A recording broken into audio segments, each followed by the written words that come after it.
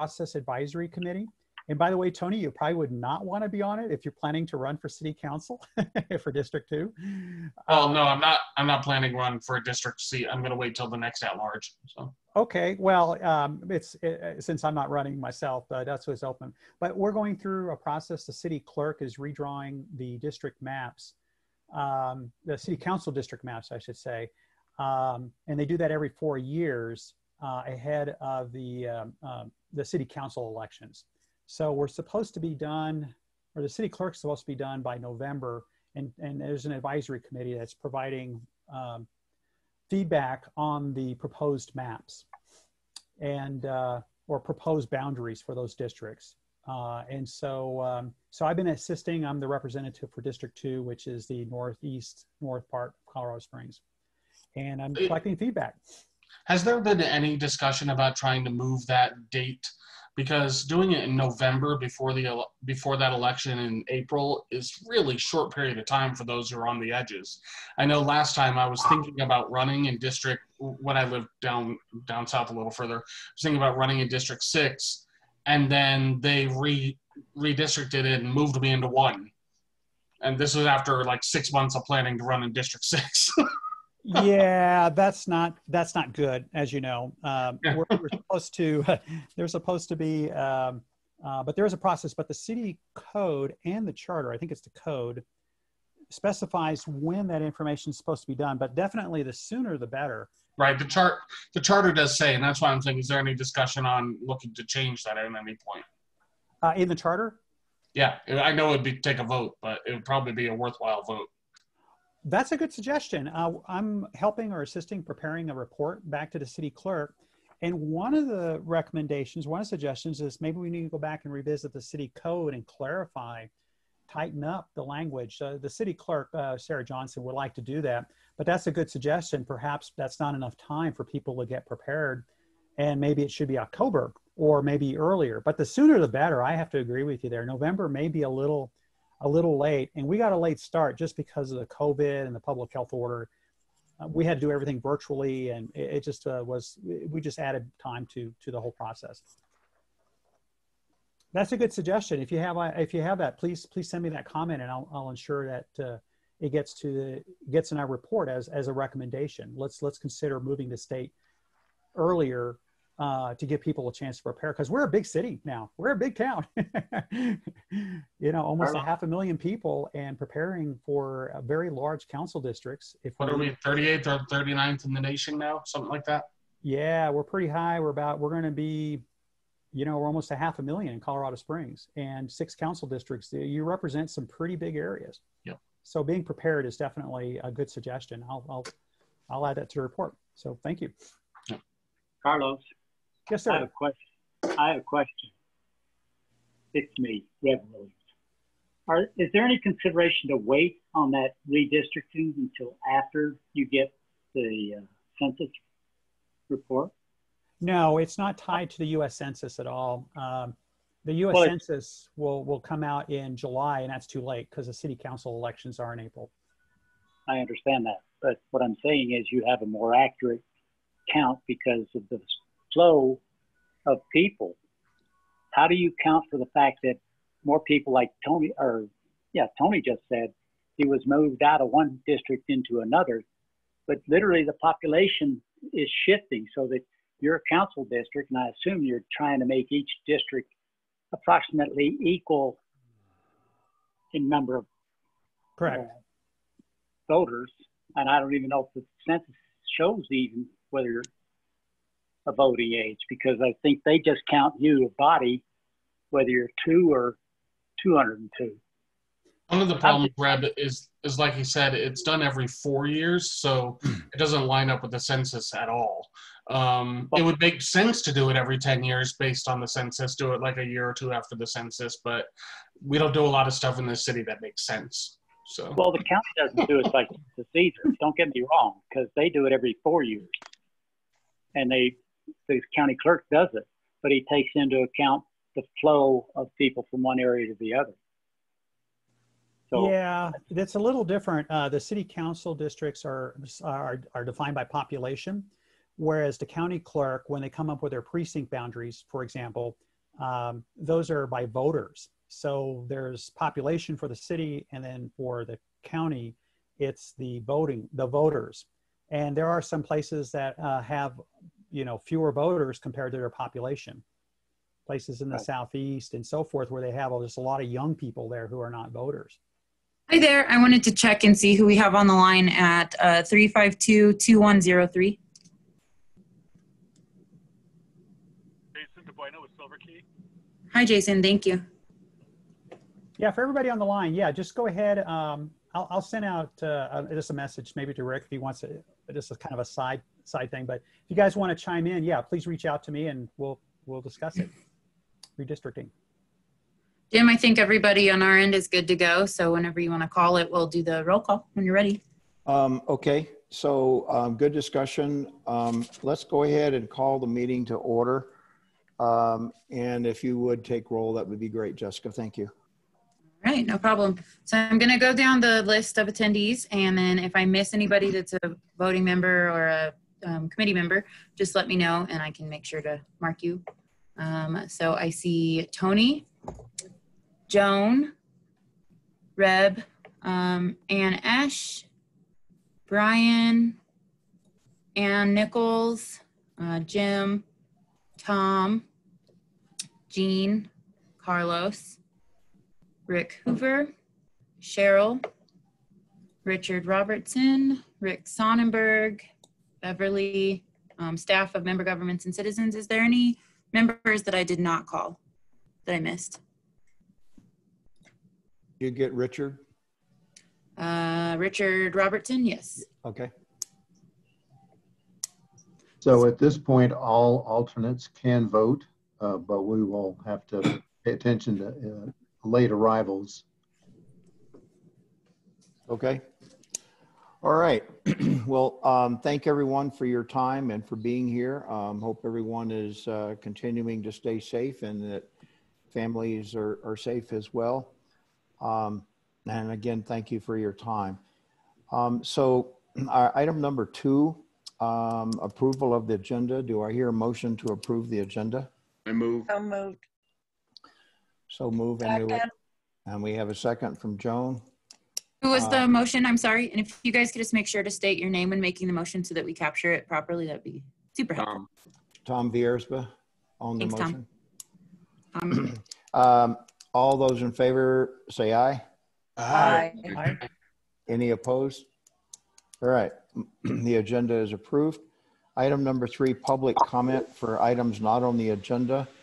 Any of the committee members have anything to say that's not on our agenda? Any members of the public? I would like to make one. You guys were talking about city elections and Carlos mentioned Connect COS. I am on that community advisory committee for Connect COS.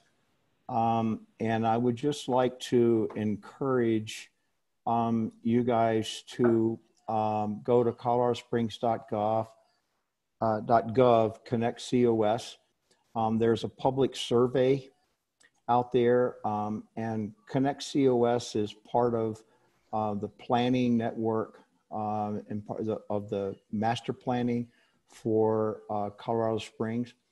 And it's been about 20 years since they've updated this. And it's for transportation related issues and infrastructure and whatnot. So you're obviously interested in that kind of subject or you wouldn't be on this committee, I hope. So I encourage you to go to Connect COS, take that survey and provide your input. So I'll leave it at that. Yes? I just want to mention, I took that survey and it's an interesting survey and it's going to be very, very helpful.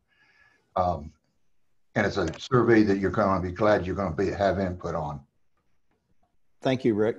I have a question. This is Joan. I'm assuming that it's a poll for just city residents only. I mean, I live in the county.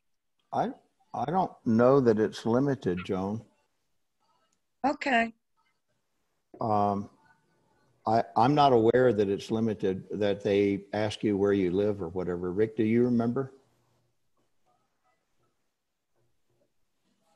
I don't remember seeing anything where it's limited to city only. Yeah, Okay, well, I'll check it out. It's a regional transportation plan, a regional master plan for transportation. So I would imagine that anyone transiting or working around and through the city would be welcome. Okay, thank you. Joan, real quick, I can tell you that there is a map on the survey, and it does include your area out there in Colorado Center. Oh, wow. Thanks, they found us. Now that we know where you live. Yeah. All right. So item number 4, approval of minutes from the August 5th meeting. Do I hear a motion to approve the minutes? Motion to approve. And Cheryl. Cheryl, okay. Second, Joan. All those in favor say aye. Aye. Any opposed? Don't see any opposed or hear any opposed. Okay. So financial reports. Bev?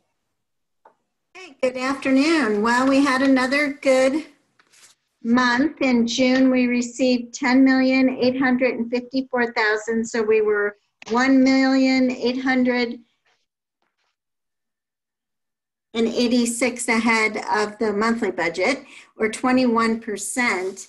And then we were $1,025,000 ahead of the June of last year, or 10.4%. And this month, these figures do not include very much catch up at all from prior periods. So we had a pretty good month, probably because of the stimulus and things opening up a little bit. So are there any questions on the financials?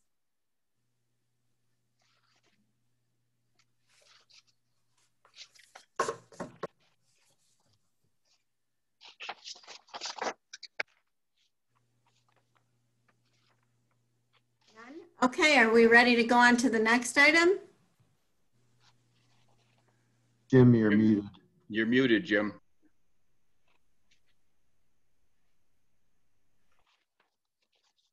There we go. Sorry. Can you hear me now, Bev? Yeah. Are there any questions concerning the financials? Yeah, I had a question. Okay. I mean, this is great news, but it's counterintuitive that we would have this kind of report given the circumstances. And so is there any indication, or do you have any insight at all into what categories this falls into? Is this, I mean, is it like car sales? Is it construction? Housing. It's really both car sales and construction, and a lot of retail and a ton of online sales, but I don't necessarily get to see what's online and what's not online. But in talking to the state and Colorado Department of Revenue, and I talked to somebody at El Paso County, and they're experiencing the same thing. Now, you know, one of the things you have to keep in mind is the stimulus for COVID was, you know, pretty robust, and that's ending, or it has ended, parts of it, and some parts of it haven't. But there was a key thing was $600 extra a week of unemployment benefits, and for some people that's more than they made. So they had their unemployment and the extra $600 a week. And, you know, you keep them cooped up for a month and then you let them all out. And, you know, it's a spending spree. Yeah, well, I've seen a lot of temporary tags on vehicles. There's a lot of new vehicles running around. So I was just curious, and so that managing expectations, that, you know, that if stimulus now coming to an end, is it and we're going into our budget season and budget formulation period, do we, I and we can talk about this in the next item, I guess, but do we react to this additional funding by allocating more, or do we play it conservative until we see what a couple more months of the tail end of this thing, and as the stimulus dries up, and see what happens then? So I guess that kind of transitions into your next item a little bit. Well, yeah, and as far as next year's budget figure, I think we need to be conservative, because now that things are, the stimulus package isn't going to be as robust, and unemployment, well, for one thing, also, another thing is the banks might start foreclosing on things if they're allowed to. Right now, they're not supposed to be foreclosing on people, and there's just a lot that next year could bring that isn't all positive. And then the uncertainties with a change in leadership, the elections and so on, we just really won't know what next year will bring, and we're just gonna have to budget conservatively. Okay. Jim and Bev, this is Larry. Doesn't quite match the tag that's on my picture there on the computer, but one comment I'd like to make is I've read several articles that indicate, with the Supreme Court ruling last year on collection of sales tax, you know, before, if you ordered something from Amazon in Colorado Springs, they would not collect any sales tax for that particular item. And now all across the country, all taxing authorities do have the capability of taxing anything that is ordered and shipped online, which from the articles I've read, I mean, it's not a large amount, but it is an amount that's being added to the sales tax revenues in all taxing authorities. Right, and we are receiving that. And then we received some catch up, because that law changed last year, and some entities weren't reporting it. So this year we have about, I'd say about $3 million worth of catch up in our total so far. That's pretty significant. So we'll be not counting that as going to happen again.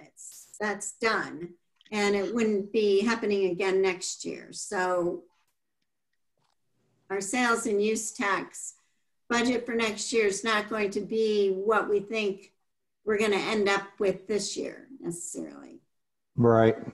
Jim, this is Brian West. Go ahead, Brian. Just to give some insights on the local housing and construction, which is going to affect, we've been seeing shortages of lumber due to supply chain issues, and not just lumber, but basically all kinds of housing things. I've been dealing a lot with a client who's finishing up a new build, and the builders that I've been talking to are looking at a May timeframe for delivery right now, with possible more delays. What that means is normally you can expect a 3 to 6 month delivery. Now they're looking 7 to 10 months and beyond. I just dealt with a client who contracted on their house last November from a dirt start, and their scheduled delivery date just got pushed out again, and we're almost a year from when they contracted. So what we're seeing is there's a lot of supply chain issues that are going to impact sales, and also the places like Lowe's and Home Depot. I've got a neighbor who was building a deck, and he can't complete it because there's not the lumber available to do what he needs to do. So we're starting to see these issues. I've got a client right now who he had a foreclosure. He's deployed military, and he was going to be foreclosed on in June, and of course the moratorium was going on at the time, so it got pushed out to November. We don't know yet what's going to happen, but we've been seeing in my capacity as vice chair of the El Paso County Homeless Veterans Coalition, we've started to see these housing issues begin to affect things. So I think we might be seeing, depending on what happens here in the next few months with the election, we could see either a continued recovery, but I think some of the issues that we might have experienced early on got pushed off. And unless things flesh out here, we could still see that downturn. So I think caution is still advised. Yeah. Okay. That makes a lot of sense. Okay. Any other questions for Bev before we move on to the 2021 budget calendar? Thank you, Bev, for that information. So for the 2021 calendar, the attachment, it looks very similar to last year's, and it follows all the government regulations for a government entity. So I'm looking for approval for that recommendation to the board for approval. Mr. Chair, I have a question. Go ahead, Carlos. Item for the calendar, the draft budget presented to the board, that's November 11th. That is a Veterans Day, that's a holiday. Does that have any implications on this calendar? Maybe that's a question for Bev or for Rick. Okay, so the refugee office is going to be open or not, but or we just put a footnote in there. This date may be adjusted. Okay, so yeah, we're going to have to do that. Do what? Put a footnote in there or change the date? Yeah, I don't know what the date will be adjusted to. I should have noticed that. That's why I'm here. Now, wait, are you saying November 11th? Yes. What day? Okay. Okay, so then I don't have my calendar right in front of me. Yeah, if you want to just check it or. Yes, well, actually, I'm sorry. We'll have to ask the board to change it either to Tuesday or Thursday.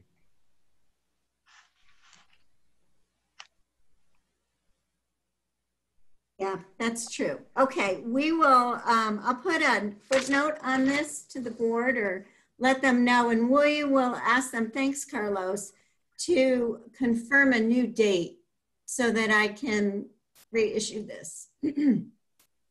Okay, great, good catch. That's a good catch. So yeah, we'll get that then, a new date confirmed next Wednesday at the board meeting, and then change the calendar. Then I recommend the approval of the budget calendar with the amended footnote. Or I'll second that. Tony Joya. And Tony Joya seconded. Yes. Well, thank you. Thanks, Carlos. All those in favor say aye. Aye. Aye. Any opposed? Aye. Any opposed? Okay. Thank you very much, everyone. Item number 6, capital maintenance and public transportation contract, City of Colorado Springs. Who's going to speak to that today? Good afternoon, this is Mike Chavez. The first item we have actually is a line item request memo. So we have 4 projects we'd like to start on the A list that have not been funded previously. So that's 8th Street improvements, El Paso County Road Bridge over Fountain Creek, I-25 ramps at South Nevada and Tejon, and a South Cheyenne Canyon Bridge replacement. So we are requesting some funds to get those going here. We're also requesting some additional funds into the Galley Road over West Fork of Sand Creek Bridge project. We're in the design of that. This is a project last year that we found a little bit of money to get the project going, but we need a little bit more to continue the design. So in my memo, I have a table that shows where we're taking the money from. We have combined the Platte Avenue corridor study and the I-25 connection together. We are thinking we're not going to need the $2.3 million. We think we're going to do it for less. So we're going to transfer out the $200,000 out of that project. And then the rest of the money is coming out of the Barnes Road improvements That was a project that we started last year. We got really good bids on it, and we're still reserving some money in that project, but we're freeing up the rest of it to fund the projects that are on the table. You're taking about $1 million out of that Barnes Road project, so you still think you've got enough to keep that going? Yes, we had really supplemented that budget before we went to construction, and it came in quite a bit lower than we thought. So cool. We're in good shape on that one. Cool. Well, it's progressing pretty well. It's a big project in a very busy area. So, yeah. Any questions on this? Any questions on the line item transfer from the city? Do I have a motion to approve the city's request for line item transfers? Gene Bray, so moved. Viersba, second. Any further discussion? All those in favor say aye. Aye. Aye. Any opposed? Okay, motion carries. Okay, Mike, your other contracts? Okay, so we have several items for review today. The first item is actually a change order for Stantec Consulting for the Galley Road Bridge project, which we just approved a line item transfer. This will just help us continue with the final design. There's a new state requirement that we do quite a bit of utility location and engineering and confirmation. So the change order for Stantec is to help that effort to locate utilities, do some potholing, and then there's a little bit of design that goes along with that utility work. Next item we have is we've Mike, got a, yes, sir. Mike, could I ask 2 questions? Sorry, I didn't get to ask. I had my thing muted and I couldn't understand. In your transfers, that $1,950,000 that you're transferring, how much is that of the original budget? How much quote did you miss because of extra good bidding? And I think there, as I recall, there were some design changes. Well, basically, we had a cost estimate going in before we bid, so we supplemented the Barnes budget to about $6 million, and just because based on the estimate we had. But when we got the actual bids, it was substantially less. So we're looking at thinking we're going to finish that whole project for about $3.5 million. And there's some money in reserve in that $3.5 million for anything that might come up as they're working. So that project budget has been reduced substantially. Well, we're looking at PPRTA 3, and you want to change some things and how accurate the budgets are or the estimates are prior to even having an idea. And yet this one is like, you said it's about $3.5 million and you thought it was 6. That's a heck of a difference. And there's a certain board member that's one pushing the buttons on it. I'm just asking. That's why I was asking. Well, you know what, the cost estimates that we've been getting are from the engineers. This Barnes happened to have just good bids. I mean, we weren't really expecting. We always want the bids to come in, you know, around what the engineer estimates are. But Barnes happened to come in quite a bit lower, and then the Platte Avenue, which we opened up bids recently, also came in lower. So that's a good trend, and it's, you know, I think, you know, the consultants they're not going to assume that we're going to get bids. They're going to go with the best data they have, and if the market is shifting, that's good for us. So in this case, in the Barnes case, it wasn't so much that we were off, or it's just that we had a bidder who was new to the city, and he came in with a good price, and we hope to continue seeing that, actually. Yeah.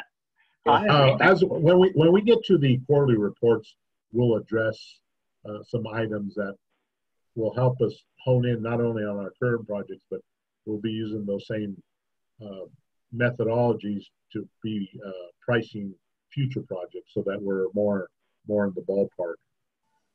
But we'll discuss that in the quarterly report section. All right. Now back to the one, that item 1, Galley Road over Sand Creek. You said you have to do additional pothole and some utility work. And yes. How did it come about that you had to do more? Because it says now you're going to come out 90%, I think 90% complete on your engineering. Where did I see that? Well, we're in final design, so we're not at 90, but we're headed toward that. But there is a new requirement that construction plans have what they call a subsurface engineering subsurface underground engineering.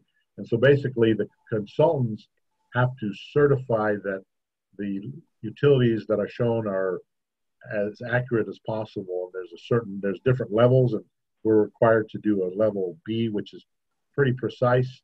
And that's just something that came down from the state in I think in 2019, and it requires a fair amount of work.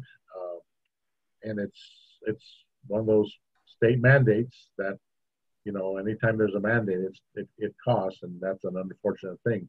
So as we got from preliminary to final, you know, the consultants presented a scope of work and a fee to do this additional required work, and that's what this change order is for. Gene Bray with a question. Yes. Do you have any idea how they're going to reroute fiber optic cables there, whether they're going to be on conduit with the box culvert or what? No, I can get with you later. I'm sure they'll reroute them in some manner, but I'm not familiar with how they're doing that right now.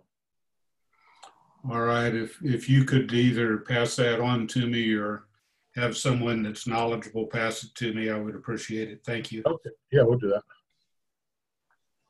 that. Any other questions for Mike on that project? Go ahead, Mike, and finish. Okay, next time we have a change order for Kiewit on the Southwest Downtown Bridge. And we actually are going to deduct some RTA money out of the construction contract and supplement or replace it with a gift trust that we got from somebody who granted some money to the city for the City of Champions projects. And also we're going to add some URA bond money to it. Now that deduction of RTA funds, we're looking at using that to do some geotechnical work that needs to be done during construction, and also to pay some of the railroad flagging costs, which we've talked about in the past that are pretty substantial. So we're still looking at staying under that $4.6 million, but we're just going to reallocate the RTA money from the bridge job to some other expenses. Oh, darn. I thought we were going to actually see a reduction in the bridge to nowhere. It's from nowhere, Jim, not to. Oh, got it. Got it. Sorry. Okay, next item is we are moving into the final design portion of the Academy Boulevard reconstruction. And there's two segments, Bijou to Airport and Fountain to Milton Proby Parkway. For the design effort, we've actually just combined it. So we got a scope and fee from AECOM to go to the final design, and it's what was it, 2.5 million, and I've shown how we're breaking it up here between the two projects. Hey, Mike. Oh, Mike, go ahead. Sorry, Rick. Here we go. Yeah, go ahead, Rick. It's Brian. I'll go next. Okay, thank you. I wanted to step back to the bridge. I thought that came from the Greenway. Is there a problem with transferring that out of one aspect into a different one, into roadways? No, the Greenway Fund is paying for bridge and bridge-related items. So it's. But you're reducing the funds that we've committed to the bridge, which came out of the Greenway, and you're putting it into the road. No. The RTA money will be used for bridge-related items. railroad costs because we're constructing over the railroad. Oh, okay. And some geotechnical work related to the bridge. Okay, thanks. Go ahead, Brian. Real quick, and Rick already kind of got that question out of the way, but the other question I had is, I was trying to find a figure that we're at for as Jim called it, the bridge to nowhere, which is now a bridge to somewhere, but it's also, from what I can tell, substantially over the original budget projection, at least from what I've been able to gather, which is kind of, it's kind of difficult to find out where we're actually at on that. Now, the last number I saw was like 17 million. Is that right? Yeah, I remember that number. What I'll do is I'll actually have an update next month, kind of show where we're at. And I think, Ryan Phipps is working on that, and he's been real hard to stay, in there within the budget, the overall budget that includes other money. But we'll just bring an update, kind of show where we're at. Again, Rick Sonnenberg is also tracking this, and he's bird dogging that we don't exceed that 4.6 of our team. So that would let me bring an update. Yeah, that update would be great. Thanks so much, Mike. Mike, what is the schedule right now for their erection? They're looking at putting the bridge in place at the end of September, and then they actually have to do some more work on the bridge. But I think we're looking at having the bridge complete and open in the spring, and we'll have an updated schedule next month too with that. But we will also notify the board or Rick, because I think they're going to have a viewing opportunity when they put the bridge in place. It ought to be make sure you serve some wine with it. Expensive wine. Yeah, no I'd like to kidding. go just take photographs. Hell with that. I want whiskey. This is Rick Sonnenberg. The entire CAC should have received an email from me indicating a rough timetable, and that the communications director with the City of Colorado Springs, Kim Melkor, will send out invitations to each and every one of you showing where the VIP viewing box is going to be, or location. So be watching for that later this month. But yeah, it's the rough schedules, the last couple of days of September or the first couple of days of October is the rough schedule right now. All right. Thank you. Okay. So was there any questions on the Academy change order for design?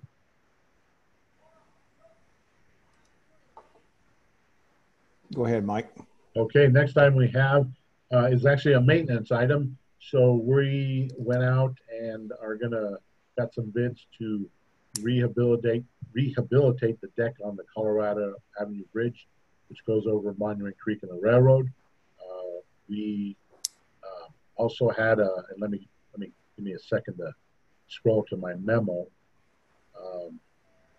We also did put out in that bid an item to finish the top off the deck with a polyester concrete topping, which is something that the bridge program has been using on bridges because it's a very durable wear what do you call it, topping.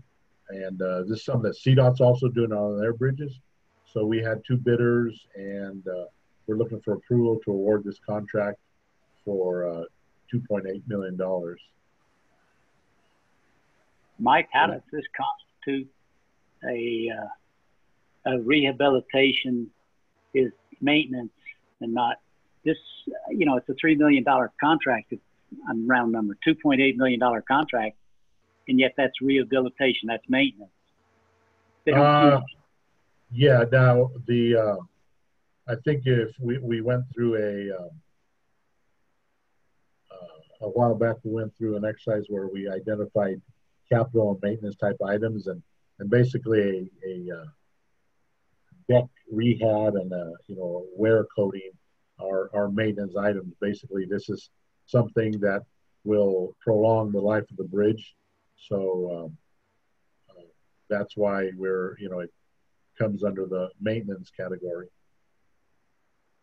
Mike, I've got a question relative the new deck you're putting on there. Again, 2 inches thick, and even if it's with this polymer or whatever you're putting into it, doesn't the bridge flex enough that 2 inches will simply disintegrate again? Aaron, I'll let you answer that one. Yeah, can you hear me okay? Yes. Okay. Aaron Egbert, City of Colorado Springs. The material, and this is very technical, it's very sticky type stuff. And we prepped the bridge deck. We're actually going to go in and we did a full deck scan of this structure, and we determined where the reinforcing steel was too high. It had kind of floated up during the original construction. So all those areas will be dug out and patched, and then we'll come back and do this polyester concrete overlay and then taper it back to the joints so that we will catch at each one of the joints and we don't have to do any ADA improvements or replace the joints. But this material has worked really well. We did it Voyager over Kettle Creek was the first structure we used it on, and it's holding up very well. Chapel Hills over Pine Creek is another structure, and we're really happy with how the product is working. Years ago or decades ago, we actually used a 2-part epoxy overlay on this bridge deck. And if you drive out there today, you'll see where that epoxy overlay is starting to delaminate off that surface. So this will be a much more durable product, and it'll really extend the service life of those 2 bridges. What was the location of the bridge again? It's the one that goes down. Yeah, it's 2 structures. The first structure is just east of I-25 on Colorado. And then the second structure goes over Caneos and the railroad. Okay, the reason I ask is we did a Colorado Avenue bridge reconstruction years ago. And is this related or different? This bridge was replaced in the late 90s. So it was called the Colorado Viaduct. Is that the project you're thinking of? No, I'm talking about the one that was done as an emergency project. That was Cimarron.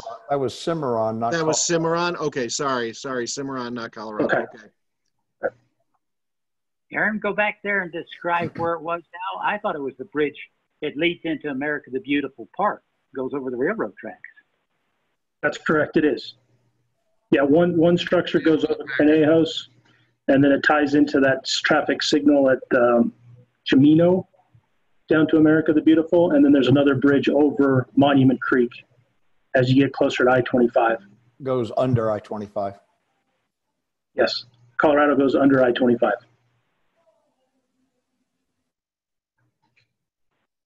that help, Reb? Did you get your answer, Reb?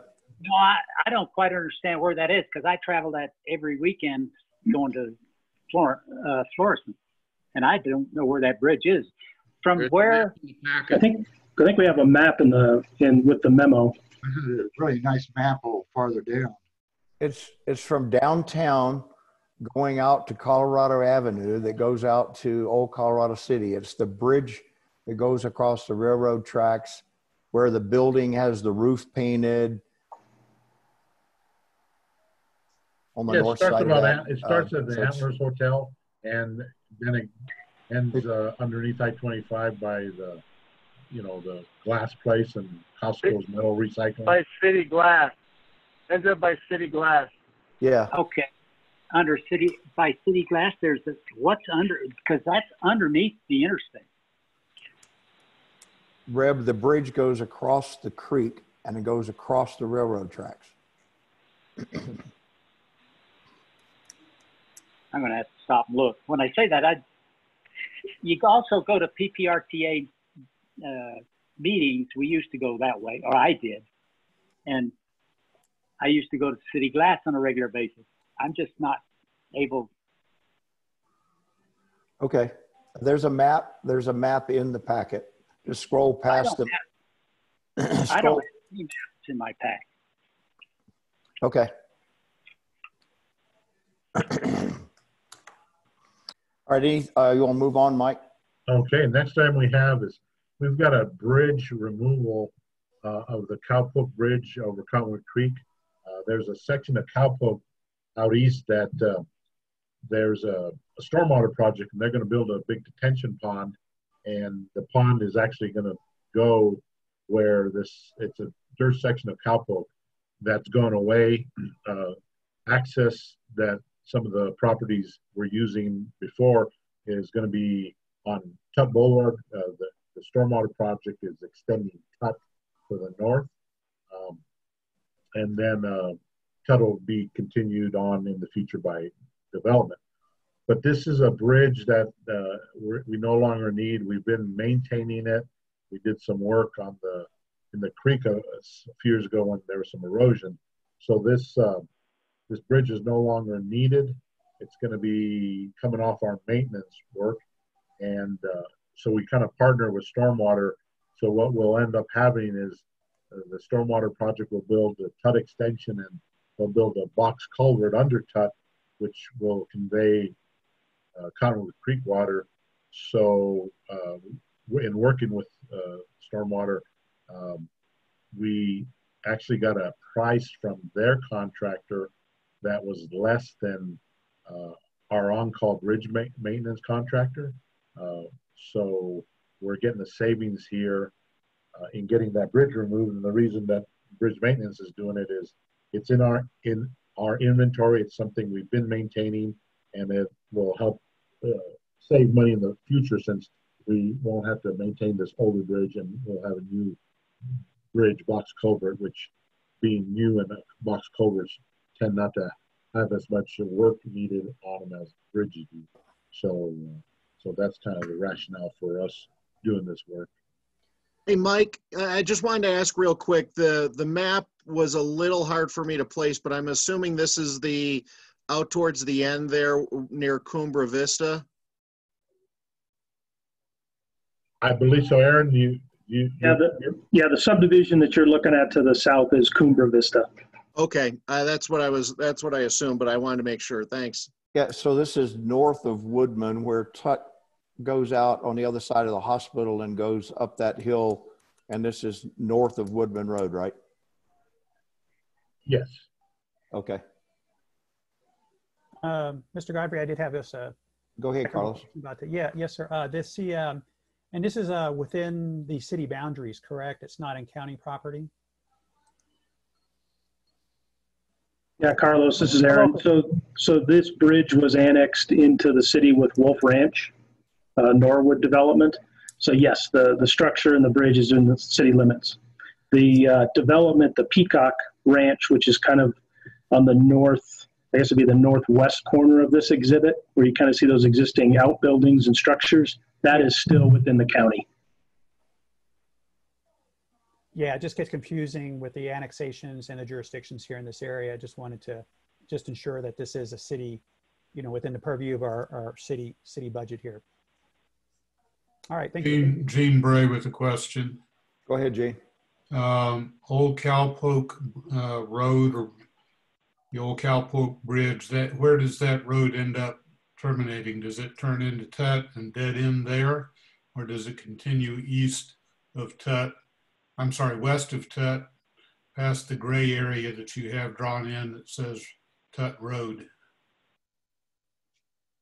So the dirt section of Tut Road, of Cowpoke, from Tut back to the east to where it ties into the paved area of Cowpoke, that whole section of road is getting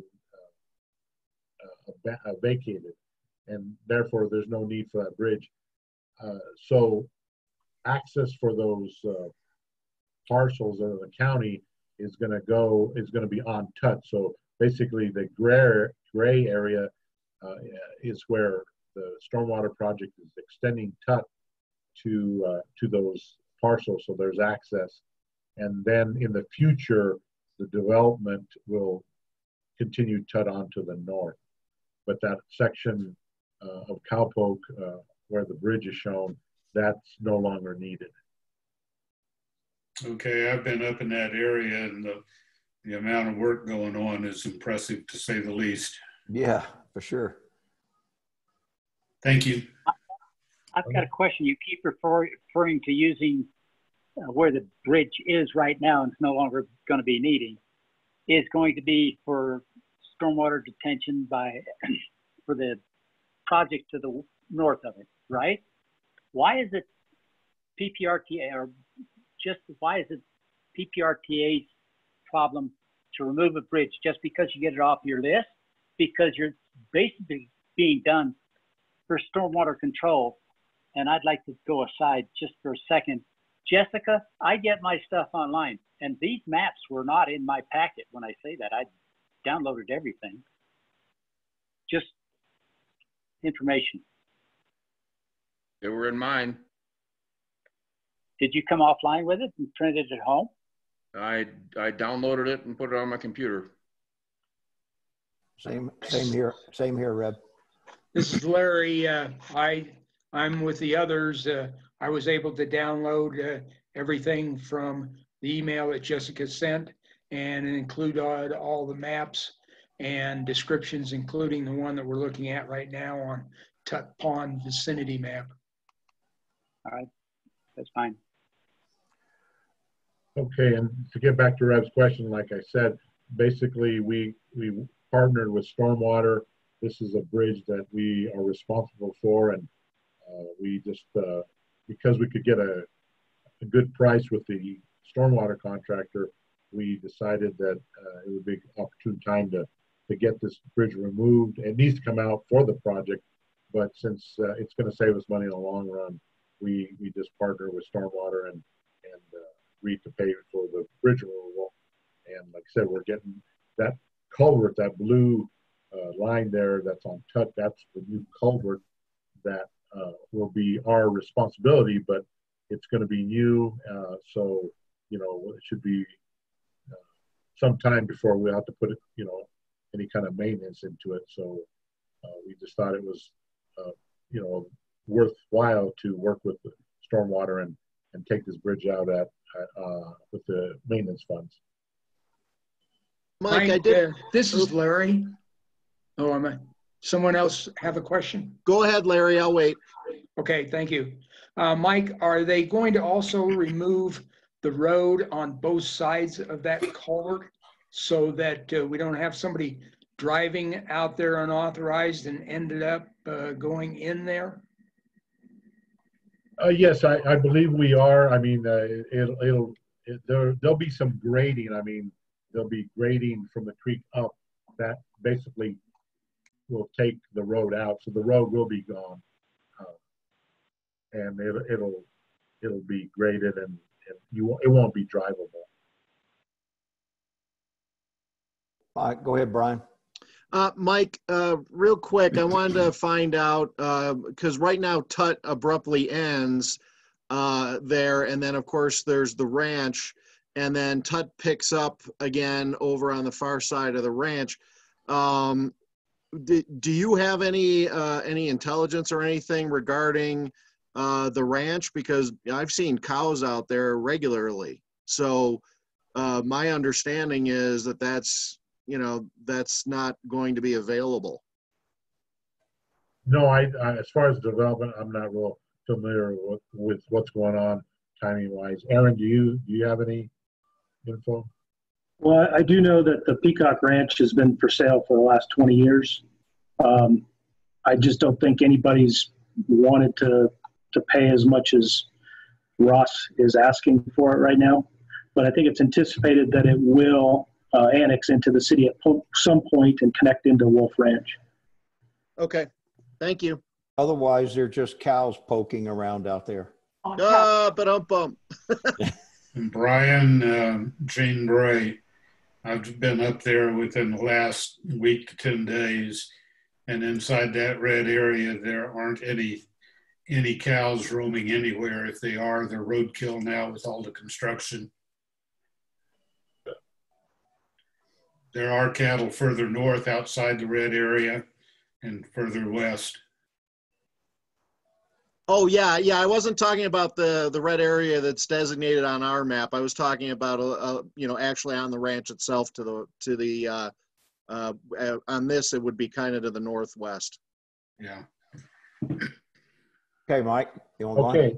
Next item, we have a maintenance contract for pipelining for CMP pipes under roadways in various parts of the city.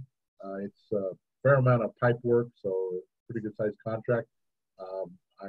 The memo lists the streets that will be worked on, or pipes under the streets. There's any other detailed questions, I might need to defer to Corey or Dave if they're on the line.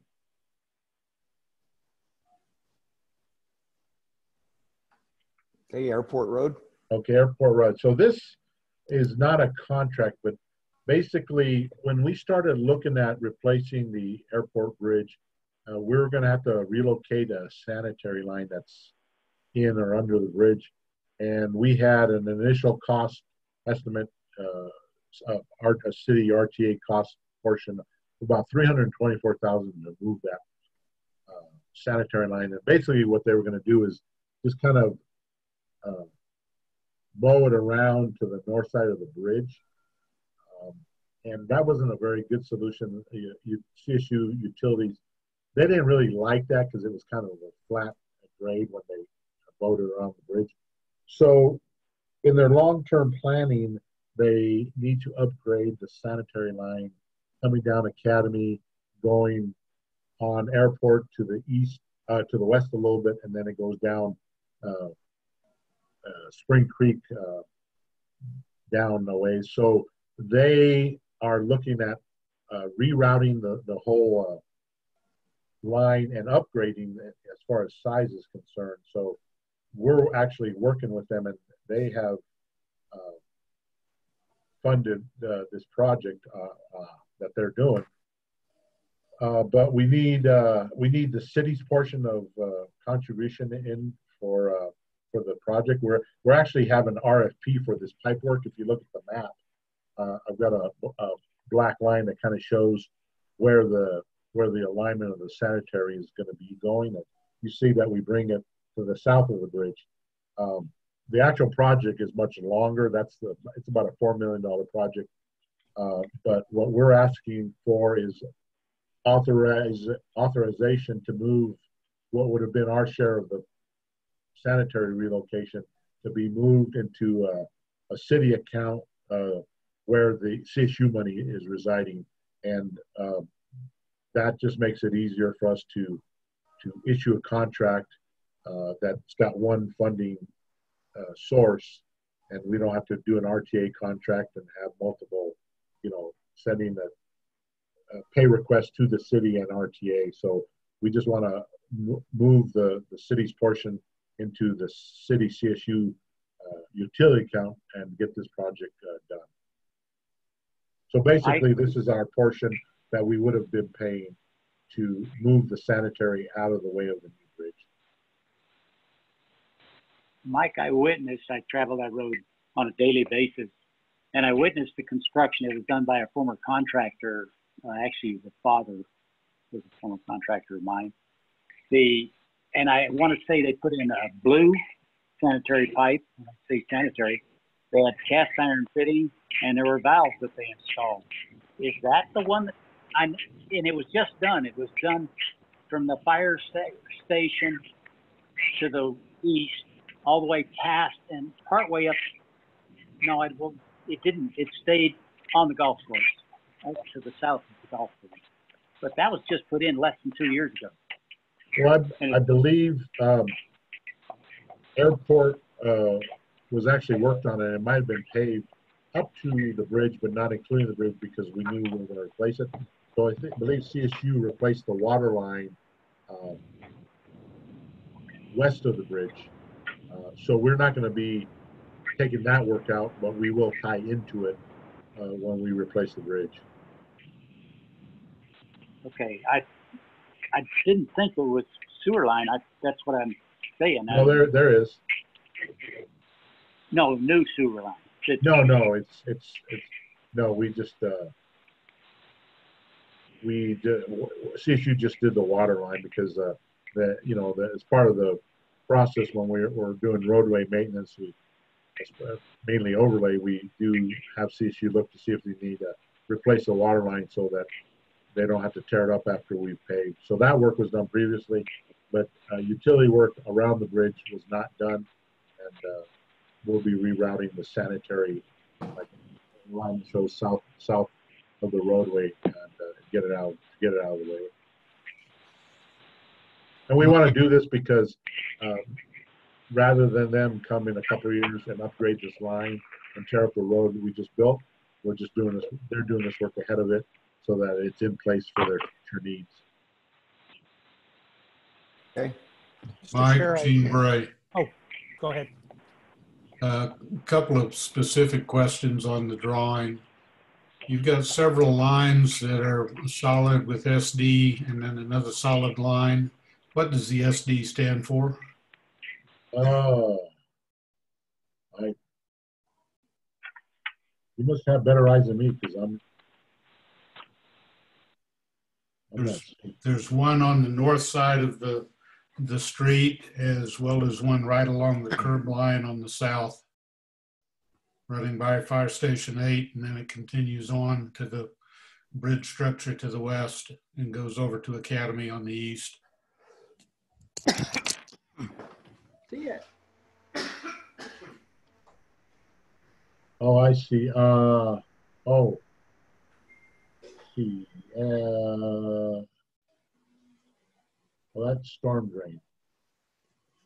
Storm sewer, storm water. Yes, yes, because they're connected on Auburn Street. There's a couple of inlets, so so that's storm drain.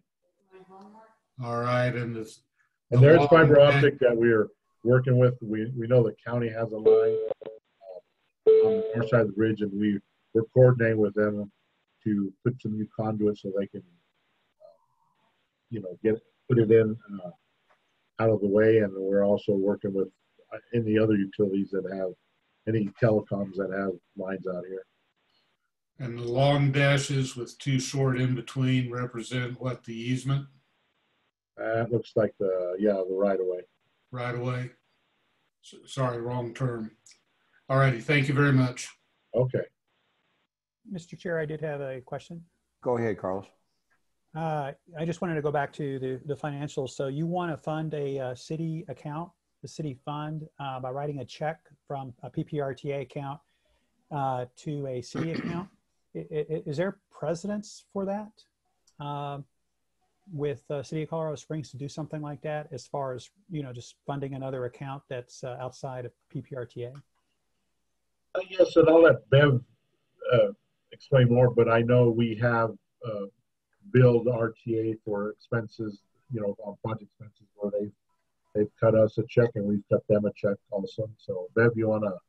Yes, yeah, there is precedent for this, and especially with utilities work. And this is above and beyond just cost share where we see an invoice. This is funding another account within the city. I know we've seen cost share where we see an invoice. My concern, I guess, and again, this is a concern. I think we'll do it right here, but will it pass an audit?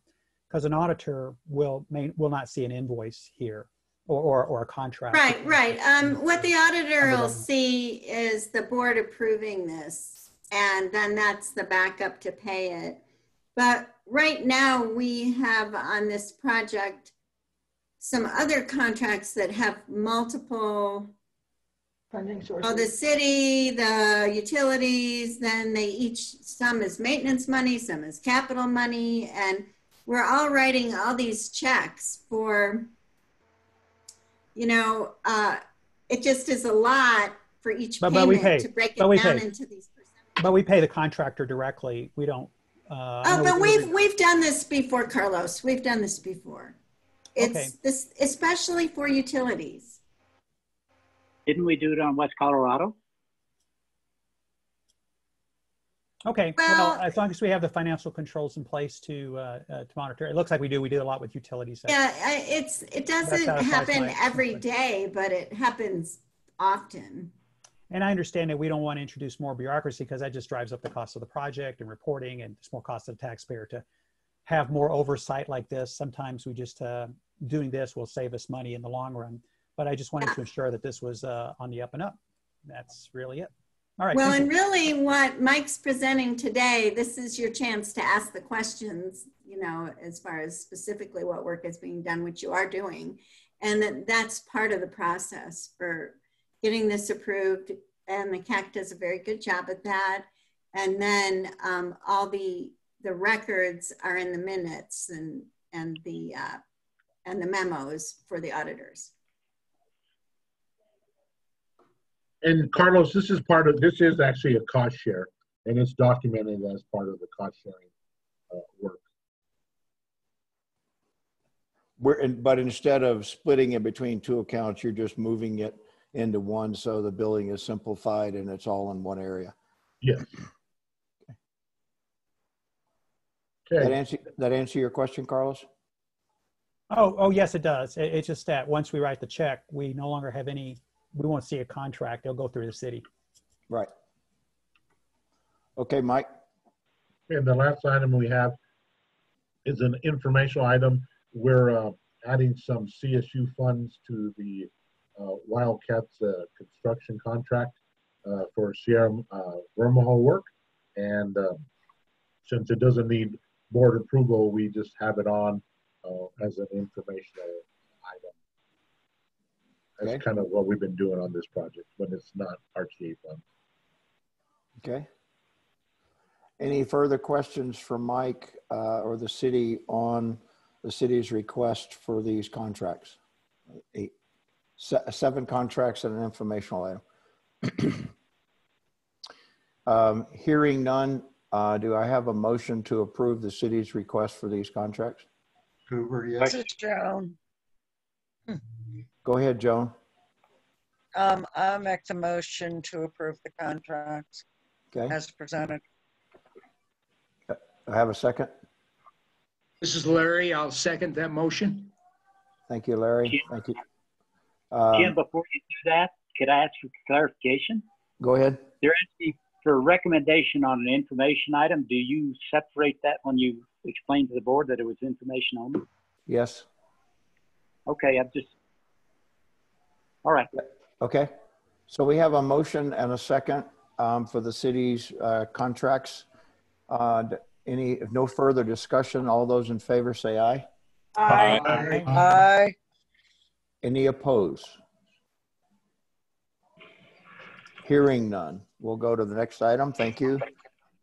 El Paso County Maintenance and Contracts. Do you want to be Jennifer today? Hi, everybody. Jennifer Irvin, El Paso County Engineer. Good afternoon, Mr. Chair, committee. We have one item for your consideration today. We have a maintenance project, and it's centered in one specific area of the county, in the area of Falcon. And this project includes concrete maintenance repairs and also asphalt repairs. Typically, we do these maintenance under our overall paving contracts. But this area needed a lot of maintenance. And so because it needed both specifically concrete and asphalt maintenance with a lot of patching, we felt like we would get a better price if we put all this work into one separate contract. Most of our paving contract, our 2020 annual paving contract, just includes overlays. And so, you know, with that contract, the patching is usually a higher price. So I think we got a better price for the overall project. And so what we're asking for is approval for maintenance contract in this specific area of Falcon for approximately $2.5 million. Jim, I got a quick question for on this. Go ahead, Brian. Wanted to ask Jennifer real quick. My understanding, and I could be wrong, there's still construction going on in this area. Is that correct? So the aerial you'll see is a little bit older from our aerials in the county. So you do see some construction on the south side. This development has, on the south side, the third filing has not moved forward. The person who was doing the third filing, and this has been, you can see it in the map, but has been in that situation since about 2004. So the developer who was doing this third filing and never finished his subdivision, he passed away. And so that's still in limbo, going through whatever process they're going through. But we've had these roads, I want to say, since about 2004, okay. 2003, 2004, and we need to do some maintenance on these roads. They are county owned and maintained roadways. I got you. Okay, so the development ran into the issues, and this is post delivery to the county. So okay, got it. Yeah, so the area to the south that you see kind of graded, that's still in that same configuration. And I believe at some point, you know, it will go through whatever it needs to go through with that developer and his family, and we'll probably see development in that area at a later date. Gotcha. Thanks so much. Jennifer, this is Tom. Yes, sir. What is the period of performance in this? Is this to be finished yet this year or into next summer, or what's the program? We still are looking to have this finished this year. If we get underway here, still in October, we feel like, September, we have the work should be able to be completed before the end of the year. Thank you. This is Rick. Yeah, I've been in there, and that's brutal. I hope you get it done this year. That's a Thunder Road that's awful, and so I would definitely make a motion to approve. Mr. Chair, I had a couple questions too when there's an opportunity. All right, go ahead, Carlos. Jennifer, you had said that these roadways that you're doing some maintenance on, it was what, 2004? Is that correct? Did I hear it correctly? And so this is what, 16 years old? These roads that you're performing maintenance on? Yeah, and some of them were a little bit earlier than that. This development has gone through phases, so yeah. About average. So how long for a road for these kind of residential streets? What's normal and customary for the lifespan before we do any maintenance of this magnitude? I mean, we just heard a comment that it's actually in pretty bad shape. So yeah, curious. So usually when we ask for design pavement lives, it's usually about 20 years. And so, but what we also know is that, you know, the criteria that we had during that time was different than we have today. And I think that, you know, we'll have these across the county and probably in other locations, because what we were doing at that time, and I've talked about this a little bit before, is full depth asphalt.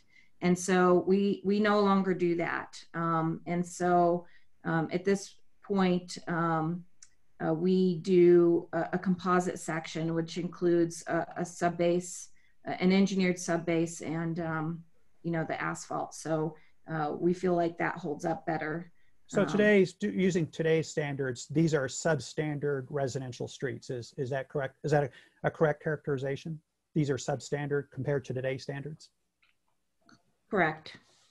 Okay. Well, and Jennifer, if I remember correctly too, there's some serious soils challenges in that area. Yeah, there's high groundwater, and then there's some issues with some compaction over some of the utilities, and there's been some issues out there. If you go out there, and I think one of the members said it very correctly, we are having people, there's potholes that are very large. And so what we're having out there is people are swerving into oncoming traffic. And so at this point, the pavement is not in terrible condition everywhere. And so we're going back and we're doing select locations. And some of those are just because of high groundwater. And so, but we are working to make this safe local roadways. Are we still building? Are we still building in places? Are we doing any remediation for this high groundwater? In other words, if we built this again today, would we encounter the same kind of problems 15, 16 years down later? Would the same thing happen again? That's my question. No, so the repairs that we are doing are going to be different than what is out there today. So in other words, ground soils, remediation of drainage and so forth, we would not expect that to be going forward today or in the future, correct? Is that a correct characterization? I don't want to put words in your mouth, but I'm just trying to understand, is this an issue that our county commissioners need to understand, that we're putting substandard stuff out there that's costing, what do we say, $2.5 million? That's taking a pretty big chunk out of your budget. You probably already know that. I'm just saying something that's probably obvious, but I just want to understand it is. And where we are with our standards. One of the things that we've been doing, if you notice, most of our, because we do have a limited amount of funds, most of our funding goes towards, if you look at our project list, that when we do asphalt repair, most of our funding goes towards our collectors and our arterials. And so this is a little bit different than what we usually do. But at this point, and I think I can't remember who said it. It's intolerable situation, and we've got to go in there. I think it's a safety issue, and so that's why we're going to go ahead and do it. But you know, as I said, typically we just roll this into our overall, you know, long line paving program, you know, in our concrete. But we thought we'd get a better, and we believe we did. A better cost for this by, you know, concentrating one contractor in here to do the specific work that we need to do. But the repairs that we're doing are not just going to be replacing what's out there today. We are going to go ahead and saw cut. We're going to dig those areas out, and that's why it takes a little bit more work. There's more labor intensive, and then we're going to go ahead and put back in the appropriate things in those areas where those roadways are failing. And one more question. Happy. Yeah, one more question. How many lane miles is this project? I'd have to look back, and I can give you numbers because we are doing spot locations. It's not specifically lane miles. So we're doing— How many in purple? How many about the purple? If I was to add up all the purple end to end, 10 miles, 20 miles? I could get back with you on a number. It's probably 2 or 3. 2 or 3? Mm-hmm. 2.5 for, boy, you know, with the 2C, and Jim, correct me if I'm wrong, a lane mile is about $250,000 per lane mile. This is an expensive maintenance project compared to 2C. I'm just, you know, I mean, I'll go ahead and approve it, but I'm just concerned that we're spending a lot I can come back with additional information, but it's not just pavement. We're taking out curb and gutter here, and it's not just doing pavement. Well, let's say it's 5 and miles. You're twice too. I don't have an exact number for the distances, but what I can provide you is all the square feet of the repairs and all that information. Yeah, let's say it's 5. Then you're looking at was it 2.5 million? So it's 5 miles. That's $500,000 per mile. I'm just looking at miles. You're double what the city of Colorado Springs 2C is, and that's a complete overlay. So I'm just, you know, compared to that, it's like, why don't you just do a complete overlay and curb and gutter like we're doing for 2C and get it at half cost? I'll go ahead. I'm not going to argue with here, but I'm just a little concerned that, you know, there's a lot of money, and I know you're very limited on budget. These expensive projects just give me concern. With that, I'll turn it over back to the chair. Thank you.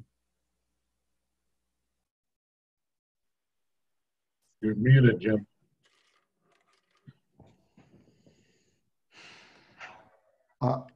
If nobody else is going to do it, I'm going to make a motion. Any other questions for Jennifer?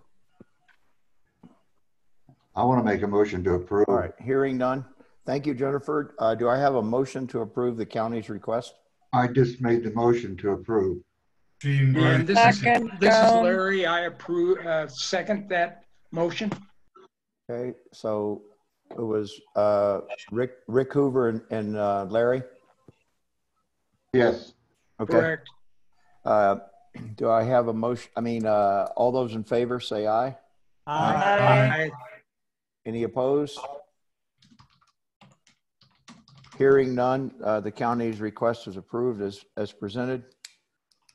Okay, item number 7, City Colorado Springs Transit Services monthly report.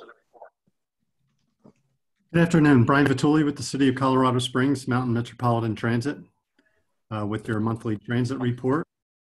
So we're reporting on July of 2020 ridership for the month of July. For our fixed route services, we provided a little over 150,000 trips. You could see that in July of 2019, we provided around 305,000 trips. So we're still down quite a bit. It's like a 50% decrease from this July to July of 2019. Also adding to that, Route 33, which is the Manitou shuttle that travels to the incline and the Cog Railroad. That is one of our heaviest ridership routes, especially in the summertime. But in July of 2019, that route provided, almost 14% of our total ridership. So not having Route 33 in service for this time period is making the hit on our ridership even a little bit harder. But the good news is that route resumed service on August 24th. So that's good news. For our ADA paratransit service, we provided about 4,200 trips in July. And that's still a decrease of a little over 65% from July of 2019. For our specialized paratransit taxi choice option, this service is still suspended. So we're not seeing any ridership on this. A little bit of the backstory for our taxi choice option. This is a option for customers who are using our ADA paratransit service for trips under 7 miles. Before the pandemic started, we were already having some quality of service issues with the taxi contractor. So ridership was really close to nothing to begin with. And then when the pandemic hit, the taxi provider is a subcontractor to our paratransit contractor.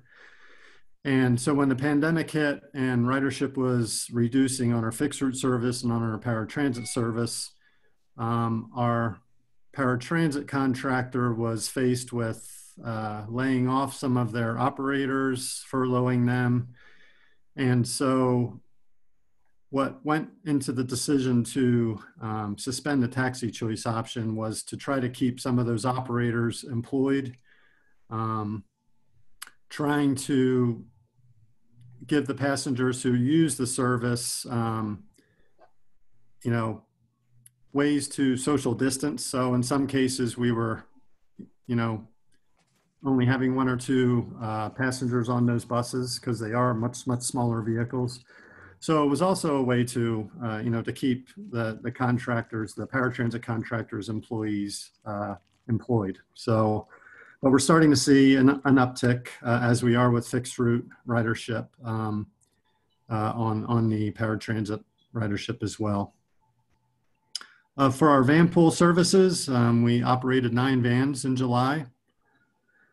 There were about 730 one-way trips reported, and that's a decrease of about 80% over July of 2019. Going to project updates, the North Nevada Avenue Transit Connectivity Study. We're still reviewing some information. We hope to pick this back up with another round of stakeholder meetings, either later this month or in October, and then have one final public meeting, most likely a virtual public meeting. And so we're hoping to wrap this project up in probably October now. For our fall 2020 service changes, this is much of the same that I reported on last month. The Route 40 routing and service adjustments were approved. through our public process, but due to PPCC not holding in-person classes for the fall, both PPCC administration and Mountain Metro agreed to delay the implementation of this until hopefully in the spring semester. We'll resume conversations with PPCC in December and see what it's looking like for the start of their spring semester, and then we'll implement whenever that service resumes. The other service changes. Route 6, which was actually an approved service change from several years ago, but was delayed until the pedestrian facilities were built on Fillmore Street. Well, that's going to go into effect on Monday, September 28th. So Route 6 will be operating on Fillmore Street in the area between El Paso and Hancock. And then, of course, the Route 36 is the other Manitou Avenue shuttle, which is just a seasonal service that out of service for the season on September 27th. Are there any questions? Any questions for Brian? Thank you, Brian. Okay, thank you. 7B, the City of Colorado Springs monthly change order and property acquisition report. It's an informational item. Does anyone have any questions from their review of that agenda item? Not hearing anyone speak up. We'll go on to 7C, quarterly reports from member governments. Rick? These are the quarterly reports of the construction projects that have been completed in or progress within the quarter. In this case, the second calendar quarter of 2020. I'll be glad to entertain any questions you might have. This is what I use to then go out and do my quarterly field review confirmation. I call it inspection, but it's just drive-by confirmation. Be glad to take any questions. Any questions? Yeah, this is Mike Chavez. If there's not any questions from the CAC board, I'd like to introduce Gail Sturtevant. She's the new Public Works Deputy Director, and we have actually revamped the quarterly report. So she's going to have a short presentation, just a few slides, kind of talk about the new format, and then if there's any questions on our report, we'll welcome those, because we do have quite a bit of new information and a lot of more financial projections. So with that, I'll let Gail take it away. Okay, great. Jessica, I assume I can share my screen now, it looks like. Let me get Yep, it should let you. All right. And I believe you guys should all be seeing a slide that says introduce PPRTA 2020 Q2 report. Is that correct? Nothing yet. I don't. There it is. Okay, sorry. I think I need to do a second click. Sorry. All right. One more. As Mike said, my name is Gail Stern. I joined the City of Colorado Springs in April as the new City Engineer Deputy Public Works Director. And one of the initial tasks that I was given when I started is to look at our quarterly report format and see if we could update it. So this is just going to be a short presentation just to provide some of those highlights, as Mike mentioned. This new format is really intended to clarify and augment information that was previously provided. It's broken into three main areas. One that's an executive summary that shows an overview of completeness, budget, and schedule, followed by highlights on capital projects and programs, and then the maintenance programs. The completeness to date, the completeness today, as mentioned, the executive summary discusses completeness of the A-list capital projects. The 34 projects, 10 are currently complete, as shown on the pie chart. You can also see the number and the percentage of the projects complete there on the left side, that those are in construction, engineering, and future phases. There's also a schedule ring that goes along the outside of that pie chart that shows the current 10-year PPRTA authorization period. And I'll revisit this graphic later, but this is really a graphical representation of where we are today. I'm going to spend some time talking about the budget outlook. And although the budget outlook is described in the report, I want to walk through the outlook table that's provided on page 8 of the report, just to make sure it's clear what we're trying to communicate to the committee. The items shown with the green leaders on the slide are information that was previously provided.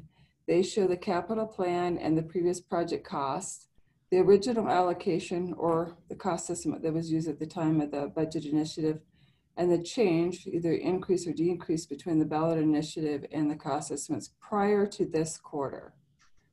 The city has recently completed a total cost estimating review in all ongoing and future A-list projects. The information is highlighted in the red text, or with the arrow pointing down there, called the revised total project cost. As highlighted in the red is next to it is the total change in the original allocation with the budget initiative and the updated total project cost. And then finally, we're showing the anticipated additional allocation needed to complete the projects. At the bottom of that same table, you can see both the conservative and optimistic revenue projection. The conservative revenue projections are based on the 2020 budget with a 3% growth increase per year for 2021 through 2024. The optimistic revenue projection starts with the 2021 revenue at a 15% increase above the 2020 budget, and then increases 3% for growth in 22, 23, and 24.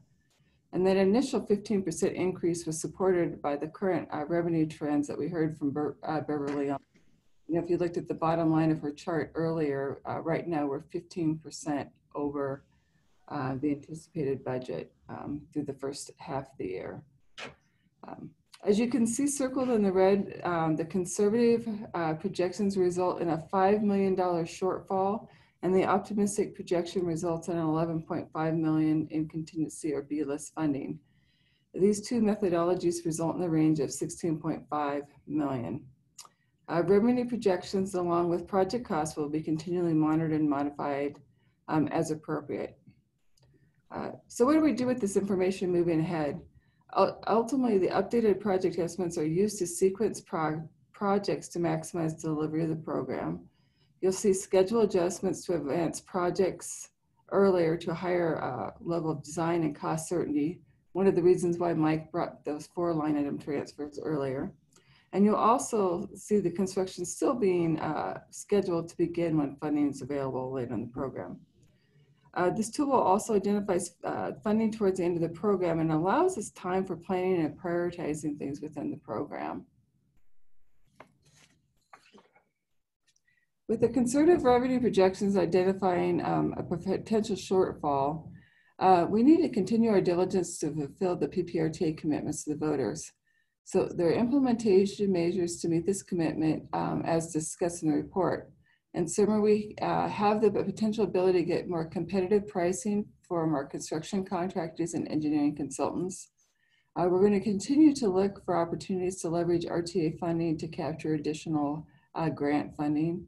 And worst case, we can propose reductions to capital programs in future years if needed to deliver the A-list projects. Although this slide is not, or the data shown on the slide is not shown on the report, I thought it was a good representation of how projects are going to be completed by year with that similar pie chart that I showed earlier within the timeline.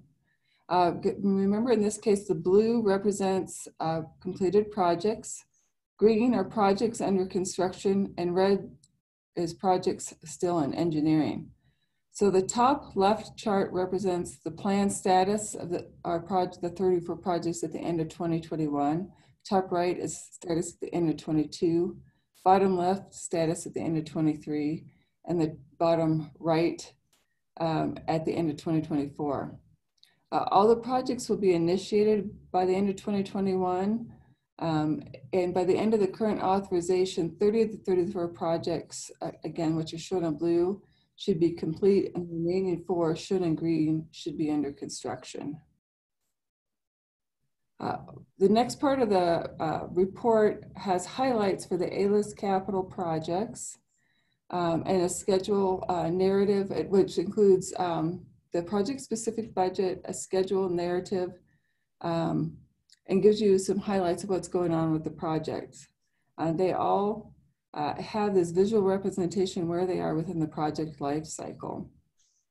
Following that, each of the A-list capital programs is described and the program spend and completeness is detailed. The spend history from the past 3 years is presented along with the spend through the second quarter of 2020.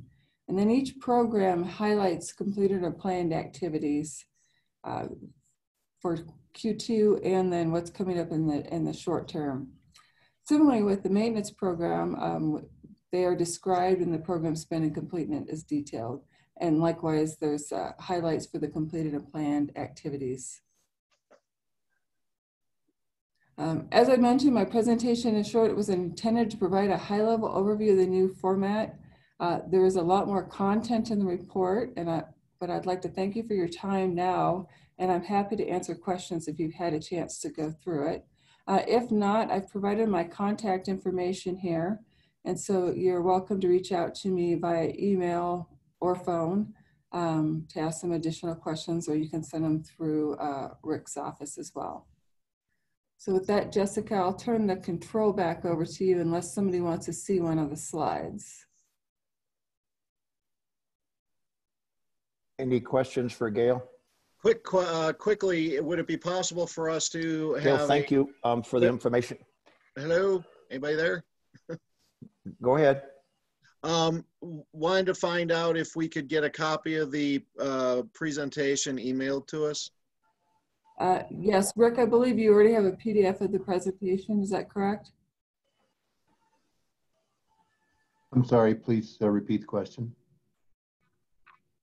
My question to you is, I believe you already have a PDF of the presentation and one of the committee members just asked if they could get a copy of it. Sure, certainly. Any other questions for Gail? Gail, thank you for your time and an update on this report. I think the new format is informative and will give us a little more insight into the status of the projects and where things are going in each of the areas. And I'm hoping that it will also include the program areas, not just the A-listed projects, the specific construction projects, but some of the program funds as well in terms of the status of where those are going as well. And there is a section, each program, both the A-list and the maintenance program has their own section in the report. Okay. And so I think that should answer what you're looking for. Yes. With a description of what is the intent for that program, and then it shows again that history for the spend for the past 3 years, and then the spend for the first 2 quarters of the year. And at the bottom, it shows highlighted what was actually completed and what's in progress or anticipated to be completed in the near term. Okay. So hopefully what you're looking for there. Great, thank you. Any other questions for Gail? I have a comment. Mike, your team has upped their game considerably over the last year and a half. It's great. Thank you. Yeah, thank you for that, Tom. I was thinking along the same way. We're moving in a direction that gives us as representatives of the public the transparency into the programs that we need, and in order to do our job, and I echo Tom's comments. Great job. I actually I agree very much, and it sounds funny, but I found the little graphic representation with each project showing where it is in progress actually to be kind of very helpful I don't know if that speaks to my more visual nature of understanding or or what, but I like the new format very much. Gail's PMP background is showing up. Yeah, right. Well, everyone learns and takes data in different modes, and so that's one of the reasons why we added the visualization as much as possible. So you trying to show where the projects are and where they are in their life cycle, I think makes a big difference. And then you can see the words too in more detail as well. It all depends how you want to see the information. Yeah, it's laid out very nicely. It makes it really really easy to digest. Thank you, Brian. Any other questions for Gail? Great, thank you and welcome to the committee, and you're welcome anytime. All right, thanks, Jim. Yeah, as long as you leave Mike at home. No. Oh, Mike along. All right, thank you so much. Item number 8A, administrative actions. Oh, wait a minute, hold on. Yes, in many administrative actions. Rick, you got anything for that? The memo's in the packet. I can take any questions you might have. Okay. All right. So we're to PPRTA 3. So let me kind of just recap just a tad bit and kind of what you see in your report. And I, in the interest of time, I'm not going to try to go over every conversation and every action that we had, but I think I left you guys last time with, we would take the comments, we summarized the comments from our last CAC meeting. We presented those to the board, and then you should have a copy, and those comments from the CAC meeting are in red in the report. And then Rick and I got together after the board meeting, and in order to keep a consolidated record of the back and forth between us and the board, we included the board's comments about our comments in blue on that sheet. And so you can kind of see how the board reacted to what we presented to them. So I think, so just to kind of, that's going to be the format. So we'll continue to add comments and we'll have them in one document. Maybe we'll put a date out to the side or something so we can keep track of what month, what happened in what month. Rick's already got a date in there. So again, the board in summary, and Reb, jump in here if I'm, and Rick as well. They're opening the book on the current structure and policies of the RTA. That we've been in existence 20 years now, or will be by the time this comes about. And as with any good policy or good project, you want to kind of review and make sure if things change, are there reasons for changes? Maybe the answer is no, but in some cases there might be. And so the board is taking this opportunity to involve us, but also to say, look, let's take a look at everything. Let's take a look to think outside the box, include some flexibility in our processes and our things. And an example of that would be, for instance, on item number 2, where we had the A and the B list, we got in discussions about municipalities putting together their list and this, that, and another. Right now, if a member government wanted to join, correct me if I'm wrong, Rick, but if they join in the middle of a voter-approved 10-year segment, they don't get capital money until it's renewed. Is that correct, Rick? Correct, per the current IGA. Per the current IGA. And so the board is saying, so what if we included wording in the ballot that would allow a new member to join with approval and then their list, their projects, they present, their projects would then be added to the A and B list. And it would be out of cycle, so to speak. That's currently not possible under the current IGAs. And so, so that's the kind of thing is that they're looking for is new ideas and things like that. So the A and B list issue is, I don't think is over. They're talking about, for instance, a regional pot where CDOT is not going, doesn't have any intent to fund anything. So like, for instance, the Powers Corridor, they just don't have the funding. And so maybe we have a regional program where we could contribute to Highway 24 West up the Ute Pass, or maybe 96 out to Schriever or someplace like that. That's a regional, that has a regional impact. But if we wait on the state, it would never get done. And we would have something to contribute or potentially use as matching funds for grants. That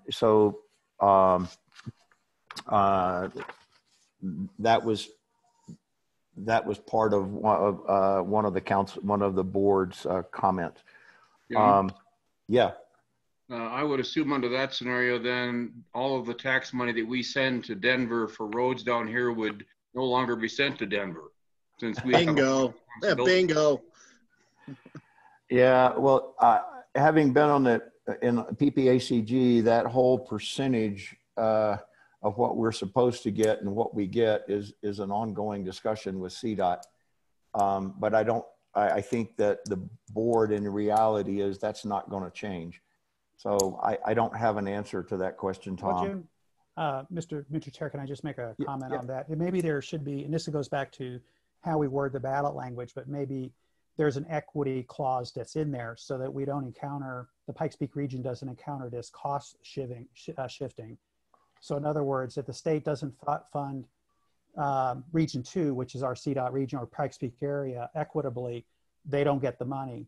So in other words, for the cost, like a matching fund, it only is available if and only if the state was funding all the projects across the state equitably, including the Pikes Peak region, something like that. And it's a lot of words there, but I think we can succinctly put something like that in a ballot measure if that's something the board is interested in doing. But I have to agree with Tom and some other people who've chimed in. We have to be very careful about this money going to, I-70 and nothing coming back. That would not be fair or equitable. Yeah, and I think that the intent and the discussion was more of a regional thing that's here, that impacts us here in the RTA area, such as Highway 24, for instance, up Ute Pass. There's a section before it gets to Woodland Park, but improvements on that road impact people in Colorado Springs and Colorado Springs residents transiting that area. And there's currently no mechanism for us to contribute to that. Maybe we want it done sooner than 2035.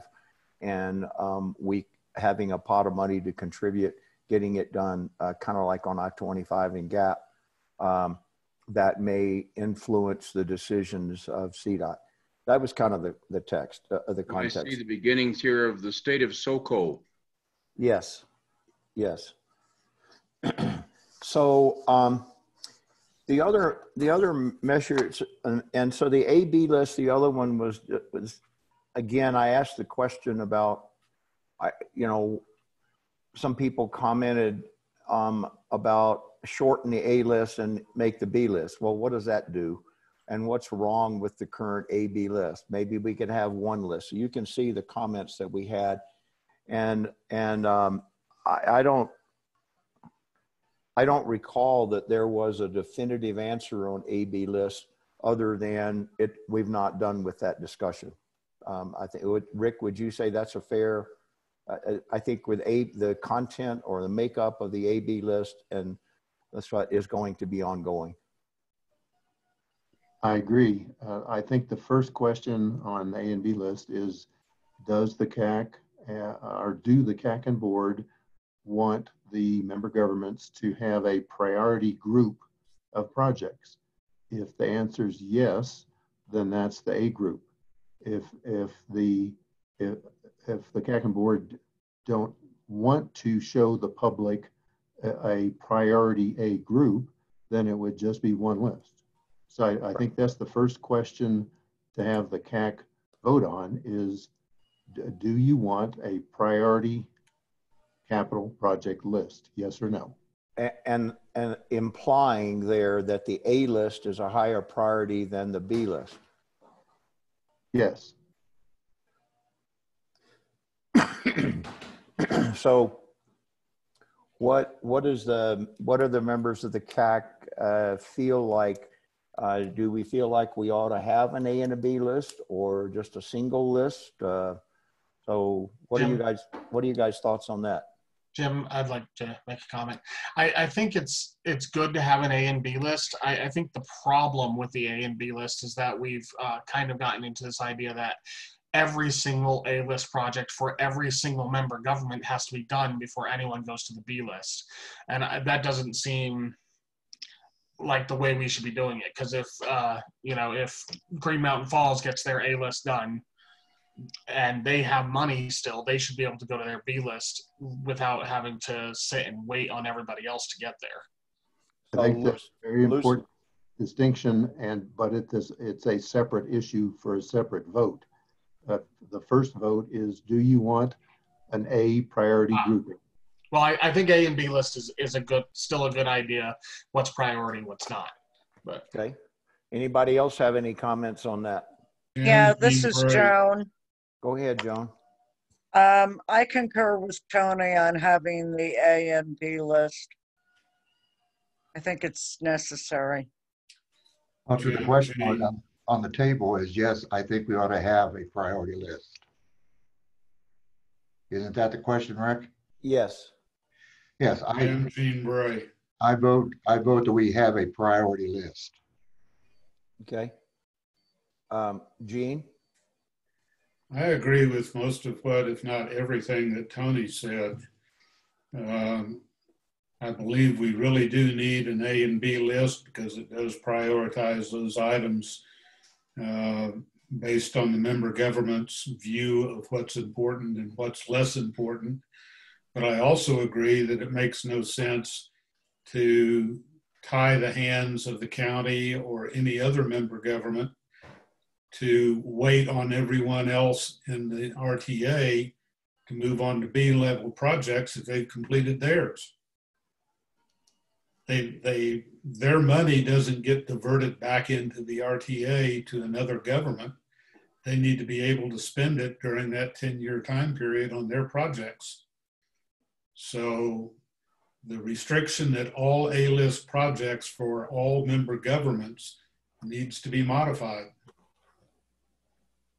Jim, I don't know that it's been a major issue so far, but eventually that's going to raise its head and it's going to be a real ugly issue to deal with. Because as I said, it's not fair to the other member governments to have their money tied up and not be able to spend it, waiting on let's say El Paso County or the city of Colorado Springs to finish their A list, since they're the two biggest pots of money in the RTA right now. Jim? Yeah. The thing we have to keep in mind is that the money distribution is based on population, but the roads are not. The roads, the status of the maintenance for the roads is not based on population. So it should be each individual entity's own A and B list that they then trip over to the B list when they finish their A's. Jim? Yes. This is Cheryl, and I go back to, what, are we truly a regional, or is that PPACG's role in being regional? So if we're trying to replace PPACG in the transportation planning on a regional basis, then we need to look at the A and B list as a separate for each entity.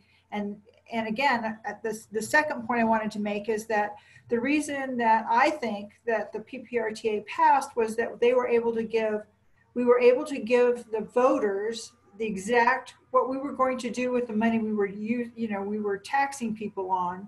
And these were the projects we were going to do. And so if you were in Green Mountain Falls and you had a project, you were voting for that project to be done. So that, and this goes back to what Jean was saying, that you need to separate and say, okay, Green Mountain Falls, you've earned this money or you've collected this money through PPRTA, and therefore you get to use it on your projects in El Paso County. This is the money that you've collected and gotten through with this percentage, and you can get those projects done. But I still think you need to have the A and B list because voters are voting for those projects to be done.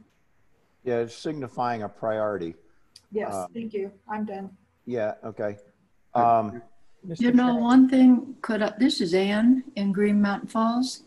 Hi, Ann. You know, there is a misunderstanding about what the name means. It's the Pikes Peak Rural Transportation Authority, not regional. And see, I'm up in Green Mountain Falls, and Reb represents Green Mountain Falls too. And of course, Highway 24 is a very major highway east-west in our country even.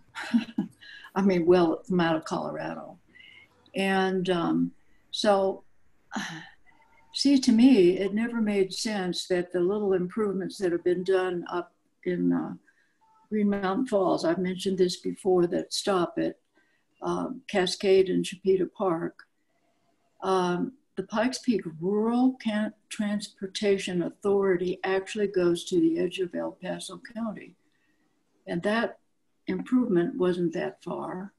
So I've always thought that Woodland Park, especially Woodland Park, because they have a government, they have a taxing authority just like Green Mountain Falls does. Chipeta and Cascade do not. And that's just a little glitch, you know, as far as getting a road really done, especially on a highway. That I don't understand all the ins and outs, but I know that some of that work that was done right about Cascade, where the road would cut off to go up Pikes Peak, there was private money that was put in there. And that's being done here and there. I'm just kind of talking. I don't know what I'm even saying, except that it's so piecemeal that that is a problem. And I guess everybody knows that. So that's all I have to say. Okay, thank you. Hey, Jim, Mr. Chair, I did have a comment and a question, if I'm available. Go ahead, Carlos. Yeah, my comment is at the last discussion, this goes back, there's two questions about the A and B priority. The other one is whether or not a member government's B list items can advance before the other A items, list items are funded. Jennifer Urban made a very compelling case at the last meeting, bringing this up, and I don't know if Jennifer, you're still on the line, but you did say that what the PPRTA represents is a regional commitment to all the items, and that, you know, really the PPRTA is not a pass-through entity for member governments to fund their specific projects. And so the concern is that if we had this idea that we decouple funding on a per member basis, that could disadvantage some of the other entities. Jennifer just brought that up, and I just wanted to make that comment that there is a contrarian opinion to that idea. Let's see if we can move the B list before anybody else does. This is a regional model, regional commitment, and all our members, all the people need to commit to regional solutions. The other, does that make sense, Jennifer? I think that was your comments from last month. The other one was a question, and this had to do with the priorities.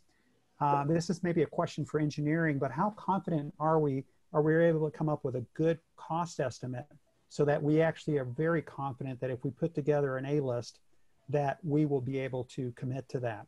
I think cost estimation was a concern, and that's about the only thing that kind of gives me pause. If we can't come up with a good cost estimate, I don't see how we're going to be able to come up with a good A and B list. We should just have A list. But if we can come up with a good way of understanding, yeah, we can do this, and we're very confident, we got good cost estimates, we should be able to complete this within the 10-year time frame. Okay, so the cost estimate, hold that thought. Just a very quick answer to your comment on that. There is a move afoot by the city to to initiate a process to improve cost estimation.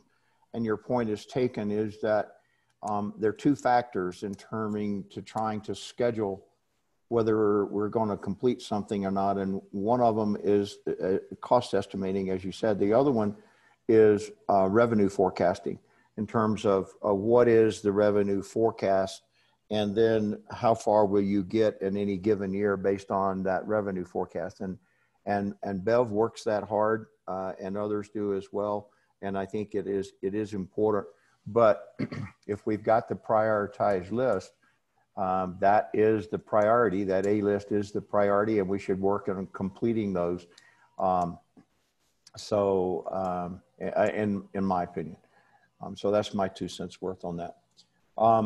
So what I've got is, we've got about 6 people or so that are saying that we should go ahead and go with an A-B list. Jim? Yes.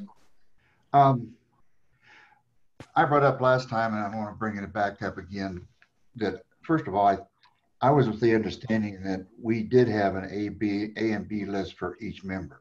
It wasn't one single A-B list. Right. Now so I don't know why we're having a discussion about creating an A-B list for each member.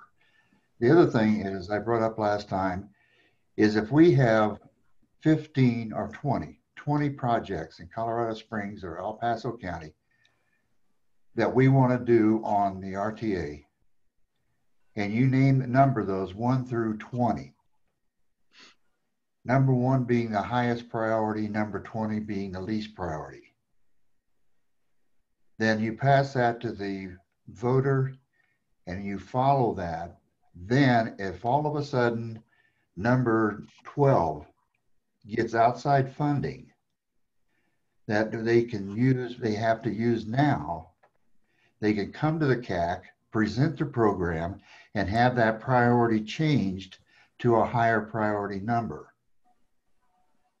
Or if, for example, on the Fontanero Railroad Bridge, where they had to bring it up from the B list to the A list, and all of the discussion we had about that, that would not be an issue. We'd simply say, okay, the bridge is on a number 12. We need to do them together. Let's bring it up to number 5. And that way they bring it to the CAC. The CAC votes on it, discusses it, and sends it to the board to either make a decision to upgrade that particular project or not to.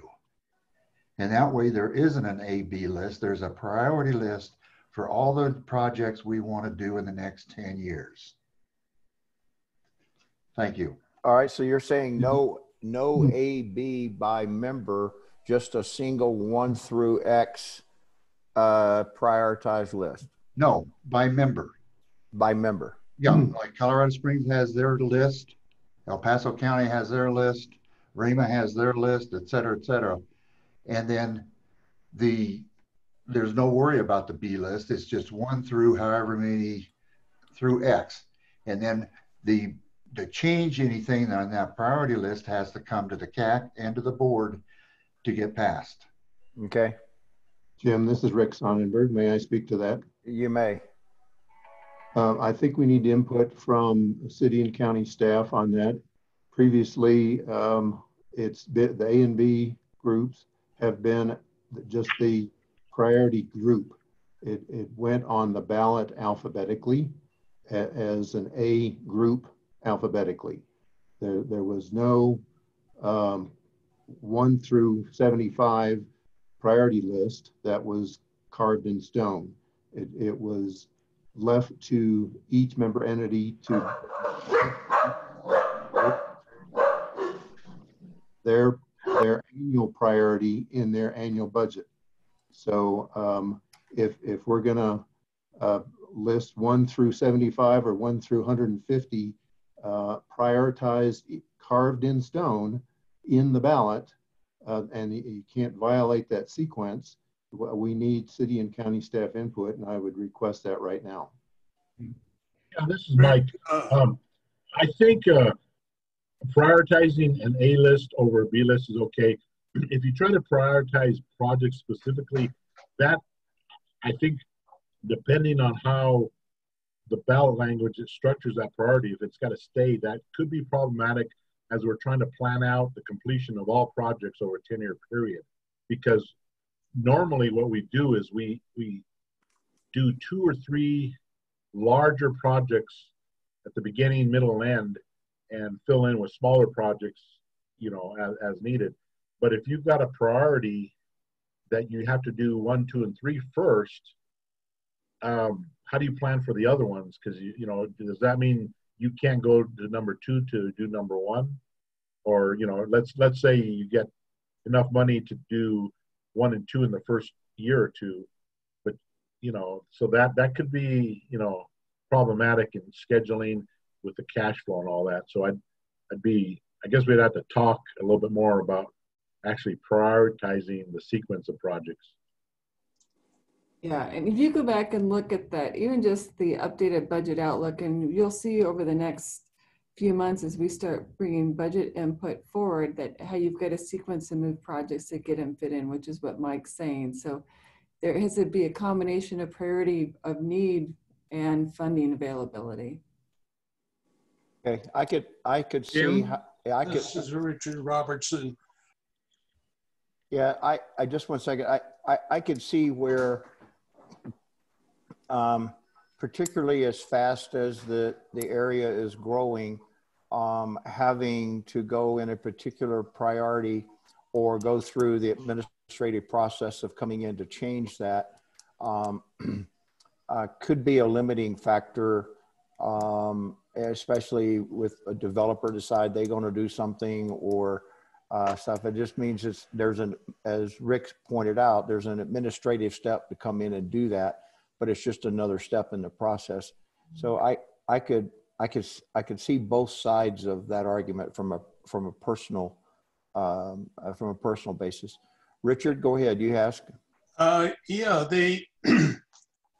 I think the idea of a numerated list that you have to follow 1 through just 1 and then 2 and 3 and 4 on an A list or a total list is way too restrictive for any, certainly the large communities such as the city and the county. And I don't even think it would go over as well with the voters. The voters, remember that you're talking about the entire jurisdiction of like the county of El Paso or the city of Colorado Springs. And if a person looks down and says, hey, I don't see anything in my area until who knows when, maybe at the very end of it, there's going to be less likely support for it. If you have a list that the county and the city and the other jurisdictions can vary within it, I think you're going to get a much stronger vote. And so I like the idea of staying with the A and B list idea, and I am absolutely opposed to the concept of trying to put numbers as to, well, we'll finish this one first, then we'll have to go to the next, and any deviation has to be approved by, recommended to the board by the CAC. It's just way too restrictive. It might even result in a failure to pass. Okay. Thank you. Jim? Yes. This is Larry. Okay, go ahead, Larry. I sort of agree with some of the comments that Richard just made and a couple of the previous comments. I support the A and B list. I don't support a total list because what we've done over the years is with the A list, that is the projected amount of revenue that we hope to have to where we can complete those projects. And if we have more, then we can go to a B list. If we have just one total list, you're going to have people saying, all right, here's my project, you know, 3/4 of the way down. How come we haven't gotten to that one yet? So I think the A list, B list differentiation is more detailed as far as what we're looking at doing, you know, in the next 10 years. I think the way that the projects have been listed alphabetically is much more flexible than trying to list project 1 through 20.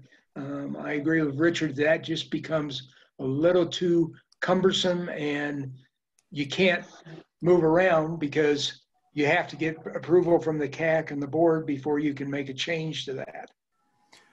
All right, so let me ask this, summarize this real quick here just for a second. So what a number of you are saying are an A and a B list. There have been a couple of comments that are an A and B list by member versus just an overall A-B list. So how many are pushing for an A-B list by member? I like that idea it's shown by member. Okay. And do it alphabetically. Jean Bray. Yeah, so go ahead, Tom. Those lists should be done alphabetically so you don't get trapped into where, hey, you said you were going to do this one first. Yeah, and it generally becomes just an A list. But what I'm trying to get a feel for is right now it's not by member. It's an overall A list and a B list. Some people have said they want an A list and a B list by member. So I'm trying to differentiate between what we have now and a new suggestion of an A, B list by member. Mr. Jean Bray. Oh, this is Joan. All right, Joan, you were talking before I interrupted. Oh, okay. Go ahead. Sorry. No, go ahead. Oh, okay. Thank you. I like the A and B list set up by member governments rather than the way we've done it in the past. We divide the money up among the member governments, and it should be at their discretion how they spend their money within what's allocated and what's on their list. So by having each entity put together a list, I think will be clearer in the minds of the voters what's to be accomplished. Okay. Who else? Gene, you had your hand up there. I don't see a whole lot of difference between an A and B list by member as opposed to an A and B list that we have now, because each one of the projects on the lists that we have now tie directly to a member government. So functionally, there's no difference. Okay. And Mr. Chair, I have to agree with Gene there, is that I'm looking at the ballot, reading the ballot, looking at the ballot from last time, and it's just an alphabetized list. It doesn't specify which member government. And I said, well, what's the benefit of splitting it out by member government? And I think Joan just had a good reason, is that it may be a selling point for the voters. If they see, okay, I live in Manitou Springs, let me see what projects we're working on here. And so they can zero in into that rather than going into a detailed list and try to understand what's there. So I can see that being a benefit, what Joan just brought up. But other than that, I don't see any other value in having a member only A list. Okay. Could I say something about Green Mountain Falls? Sure. I don't understand the A and B because I wasn't on this, when it was voted on. But I do know from experience in Green Mountain Falls, they had several projects. We've had emergencies.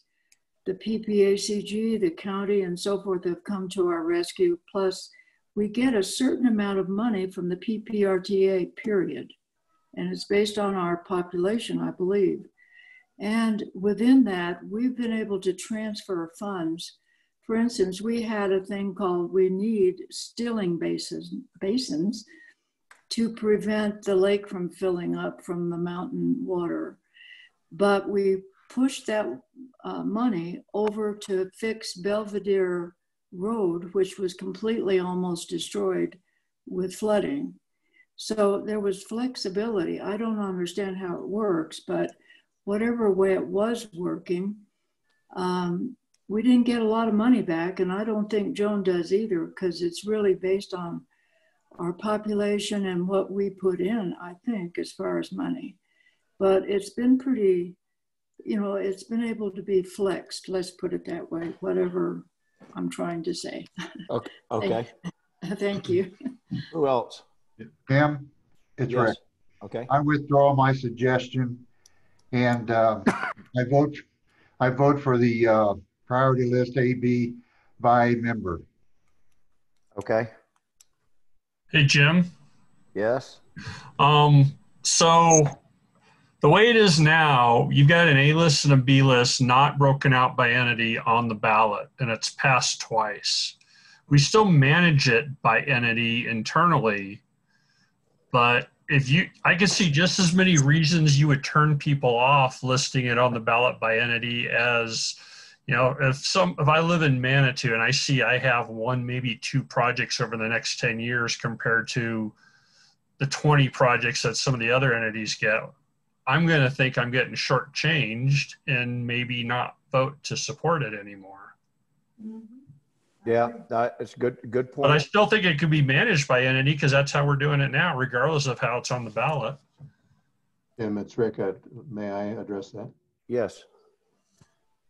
I would suggest that that the ballot be the same format that it's been, an A and a B, alphabetized, not have the member entity highlighted, but simply change the wording which says with priority A projects being completely funded prior to going priority B projects, just change that sentence to allow individual members to go to a B from the A if they completely fund their A list, then each member can go to a B, but just revise that sentence in the ballot, but the rest of the format would stay the same.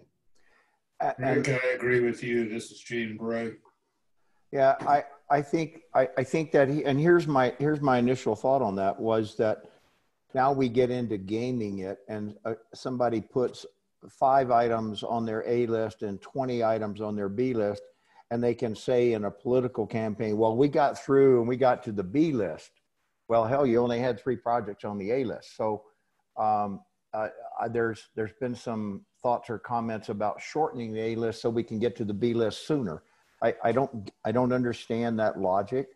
And so while I understand Rick's comment, I'm just wondering and it's politicians, but from who's gonna game the system that way for political gain, and that's what I don't want the RTA to be engaged in that. But okay, so I'm gonna summarize on the AB list. I think that in general, what I'm hearing is we like the idea of an AB list. The discussion is either by member, that it's by member, or just AB alphabetized managed by member. And the other option was no AB, but just 1 through X in some kind of priority order with a process described to come in and change that should circumstances arise. Did I get all of that kind of summarized pretty good into those three areas? Because I want to move on to one more. Oh, wait a minute. Gail, you wanted to say something? Yeah, I just wanted to add one thing to for you to think about, and you can pontificate about this after I mention it. But the one thing that may be helpful for us, when we plan the RTA list, we're looking 12 years out. And for us, it may be better to have a slightly shorter A list, really looking to construct projects in that 5 to 7 or 5 to 8 year horizon, having some flexibility in those last couple of years, because as we go and have the ability to go to the B list, priorities may change from what we think now, 10 years, 12 years down the road. So there is an engineering perspective why we might want some flexibility to be able to go and relook at our priorities on projects based on needs and circumstance at the time. So just think about that from our perspective.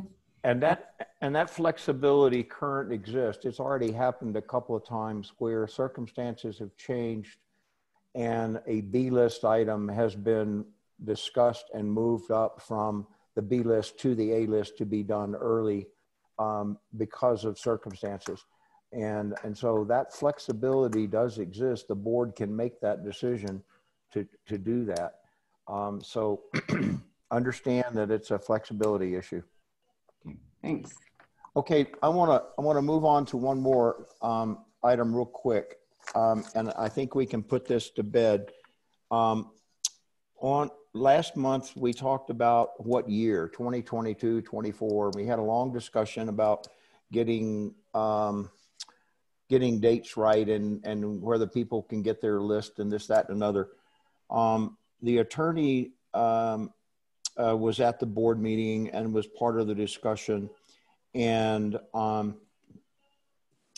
there can be concurrent, so they can, a city that has the voting power. Rick, you want to explain this better than I do, but the idea, but the board thinks that 2022 is the date and that there's timing. The timing allows a city to still get a municipality to get their list together and vote at the same time we're voting. Rick, yes. Is that right? Yes, I'll take a stab at that. Jennifer Ivey, the attorney, said in answering a specific question, yes, a new prospective member can vote to join in November 2022, the date that the PPRTA board seems to be shooting for, that a prospective member can vote to join and include their capital projects on the same ballot as ours. It might be confusing to both the current PPRTA voters and the prospective PPRTA voters to have two different items sequentially on that simultaneous ballot, but it is legally and procedurally correct and legal. She preferred, however, for new prospective member governments to have their votes to join prior to November of 2022.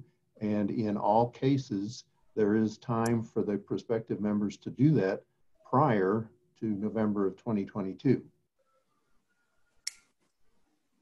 But the board is really pushing to 22, and some of the discussion we had about not having enough time. And so the parallel processes between the bigger RTA issue and a new one can be going in parallel, but could be confusing. But if we did had the members that want to join do their election first, is that going to be are the entities going to have to pay for that election? In other words, is it part of the cycle? Not. They would have to pay for their election. Right. And yes, as RAMA did when they joined. Right. But then they didn't get any money. Well, let's be clear on this. RAMA, it was a procedural issue, not RAMA, the other one, Calhan. No, Rick, help me out. Calhan. Yeah, it was a procedural issue that wasn't followed, and it had nothing to do with timing.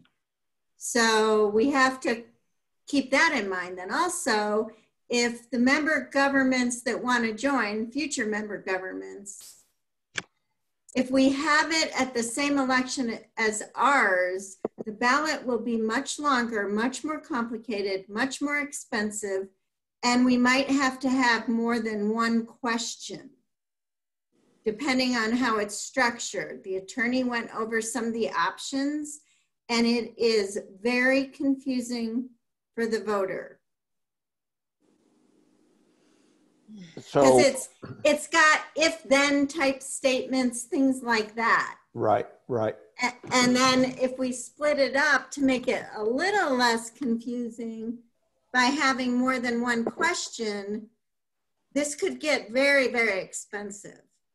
Because we're charged based on a lot of different factors in an election, and it's expensive to begin with, because we have such a lengthy ballot question. So just let you know that. Okay. Well, I think that the board, for all kinds of reasons, is pushing for a 2022. So unless we've got some kind of compelling reason, I think we don't need to keep hashing through this unless, or hashing over old discussion. The board is really pushing towards a 2022 for a lot of the reasons that we discussed, so that if for some reason there is a problem, the voter turnout is higher and they have a chance to go back in 23 to do that. And worst case, they have to do it in 24, but that's really pushing it in case it fails or whatever. You have to come back in 25. So there's several discussion around that, and the board, in my opinion, is settled on 22, and I don't think anything we're going to say is change anything. Well, Mr. Godfrey, can I just clarify that? Go ahead. Yeah, go ahead. Yeah. I'm sorry. Yeah, no, 2022. Yeah, no, let's shoot for that. I think that's a goal. What 2022 will not have, and what I hear, is that new members do not try to put their ballot measure on 2022. If they want to join, then they need to do it next year or prior and indicate their intention to join the PPRTA through a vote of their population, so that when 2022 comes, we know exactly who the member governments are. That, I think, is the question. 2020, it's not the date so much, but what's going to be on the ballot. Right. And I have to say that if our attorney is recommending a lower risk option here, to have the preferable new members come in prior to the 2022 elections, that would be my recommendation. Yeah, I'm with you on that. If that's what she thinks, based on this, and so I just wanted to relay to you guys that I think that unless we can come up with a compelling reason, 22 is where the board wants to go. Rick, would you agree with that? Yes. Yeah. Okay. This is Ann again. Yes, ma'am. Others, I often tune in on Zoom and listen to what the board members are saying. You know, we can all do that. So that's just another idea for us to actually listen to what board members are saying and not just later hearing about it. So yeah, thank you. Yeah. Yes. And you correct me if I'm not relaying something properly. Oh, no, you do fine, but you know how it is. It's very hard. Sure. Boil down. Thank you, Jim. No, you're great. No problem. So the other question, number 4, we had about additional members and stuff. There was no preferred new members voiced by the board of men. We should go ask these people or shouldn't go ask these people. I think that there's been some conversation among the board members about who might be some of the entities. As we mentioned, it would have to be a taxing authority like, say, Woodland Park or Fountain, or but Security, Widefield are just named communities. They're not a taxing, and there's a legal term for this that Rick can correct. But what I gathered from the board was that they didn't have anything in mind when they asked about board membership. Now, what they did say was that there needs to be a balance between the larger entities and the smaller entities. For instance, if we added another smaller community, let's just say, for instance, if they added a new member community like, say, Calhan, then they would want to add a new member to the board for the city and the county in order to maintain the ratio of small entities to large entities so that accumulation of small entities couldn't override the city. And so depending on who they add, if anybody, there would be the appropriate changes to the membership of the board and the membership of the CAC, potentially the CAC, in order to maintain the ratio that exists now so that the city or somebody doesn't get overruled by a bunch of little people. There's a little sarcasm there, but that was their, the discussion at the board about membership on the board and adding new members, that if we add someone, then we need to look at the ratio of board and CAC. And then there was also some discussion about particularly maybe saying weighting, like adding a weighted factor to some of the entities in order to maintain that that ratio, or to keep a larger community majority that they have on the board now, the ratio. So, but there was not a, we need to invite so-and-so. I think they're going to pick out a couple of people, and I think that PPACG is working with them to put together some kind of potential projects. Rick, is that, did I summarize that okay? Yes, I think the the list of prospects is being developed at the board level, and I don't think the CAC needs to spend any time on that today. Right. So the board will discuss that next Wednesday, and then it'll probably come back to the CAC. The other issue that you mentioned is the ratio issue. So you might want to spend some time as a CAC discussing that. If Calhan joins, then what does the what should the members, the number of board directors be for the city of Colorado Springs and El Paso County?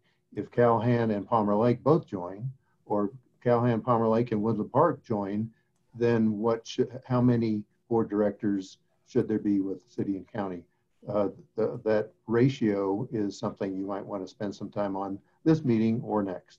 But you know, if you had 1, 2, or 3, or 4 little guys, then how many more board directors and or CAC members do the 2 larger entities get?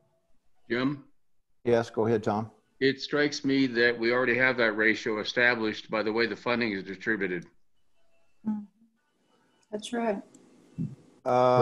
Very similar to the way the census is done. The issue is the by population. Yeah, but the funding and the membership and the voting members of the board are 2 different things. Yeah, but I mean, the distribution is, like you said, it's 2 different things, but the distribution of funding is by population. Why can't the entire thing be revamped so that the distribution of representation is also by population? Because then the city of Colorado Springs, that has the most retail outlets that all the other member governments people come and shop at, will decide everything. A little over 70%.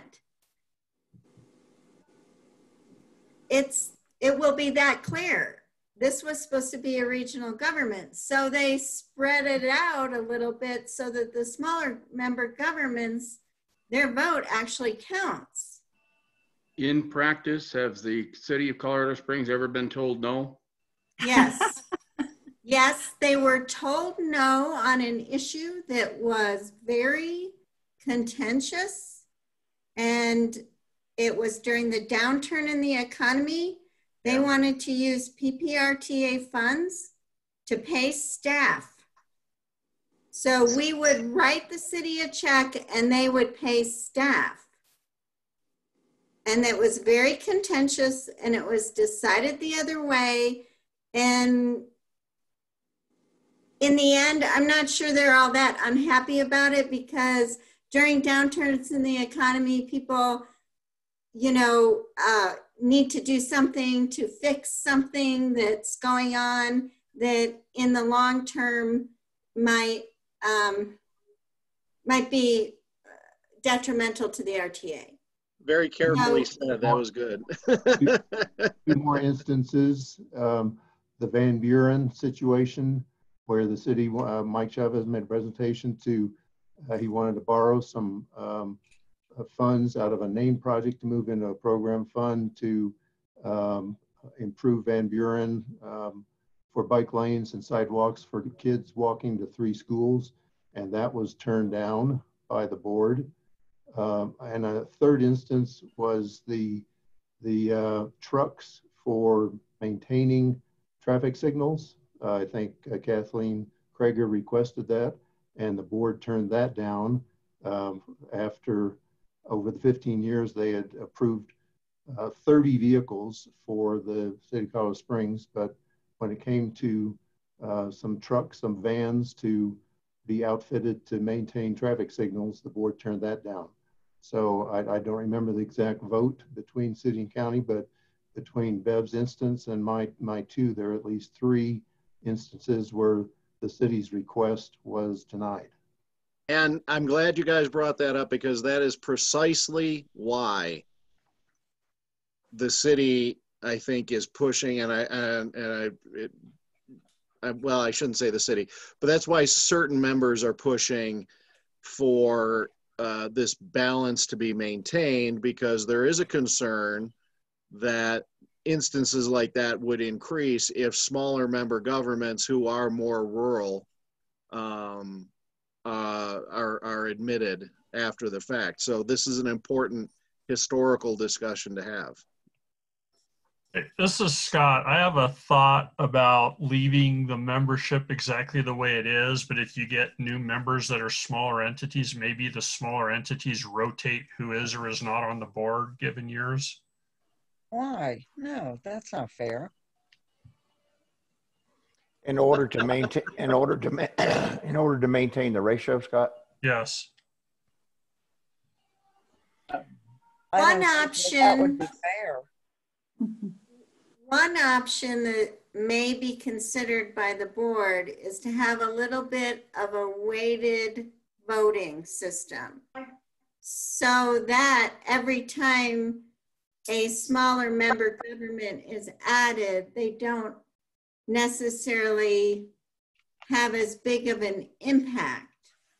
And the board's going to discuss that. Well, and the city of Colorado Springs is going to discuss that at a meeting that they're going to have.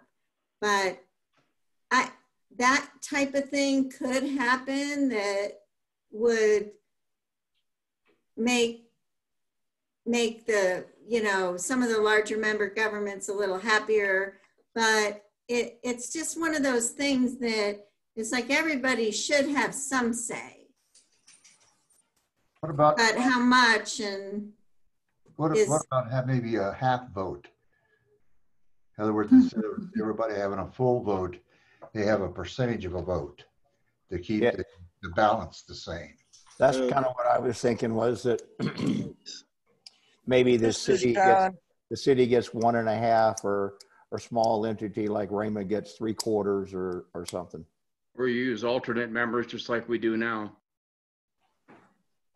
This is Joan. It almost sounds like you're muddying the waters, that trying to go to half votes and that kind of thing. I don't think that is a practical model. Jim? Yes, sir. I have a suggestion. Number one, until they decide they're going to accept new members, what's the point in pointing out what's the rules be? When I say that, literally, I'd like to go back to 3 for just a second. Decide you want to have the election in 2022. When I say that, that gives the entities plan for it, okay? And if the board decides, no, we don't want to tie it to 2022 because there was some discussion, well, I don't see any problem waiting until 2024. Doesn't make any difference. It gives them an opportunity. It lets the governments, whoever they are, know that that's fixed. The idea of finite or arguing about two, whether it's A and B lists, A and B entities included, or just an A to B ballot initiative, not saying that it's in RAMA or up you'd pass. That I'm for. This I'm saying item 3 has to be voted on. We're discussing the finite issues with whether or not they're even going to accept new members, and if they are they going to be invited? Are they going to be informed of what the conditions are? Let's find out what they want to do with it themselves. I don't read anything into what they're doing with new membership other than PPACG is working on it, has a couple of people working on it, and some of the people they are talking to are Fountain. They have had an individual talk or conversation with Woodland Park, I understand, and I don't even know where that went, but the attorneys have laid out what the timelines are and why they are, and that's why I'm for, let's finalize at least item 3, recommend that we go with 2022, and the fallout accordingly to items 2 and 4.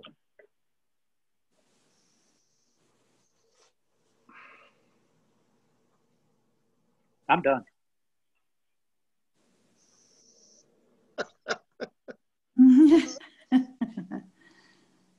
This is Joan. We're spinning wheels here. If the board wants 22, then regardless of what we say, like Jim said, unless it's some overarching great argument, they're going to go with 22. So I don't see the need to keep beating that to death.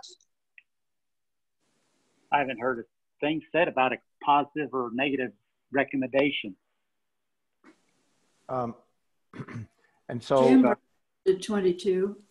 yeah, I'm just saying that let's go with 22. I mean, that seems to be the consensus, and I don't see. And if that's where the board wants to go, that's where we're ultimately.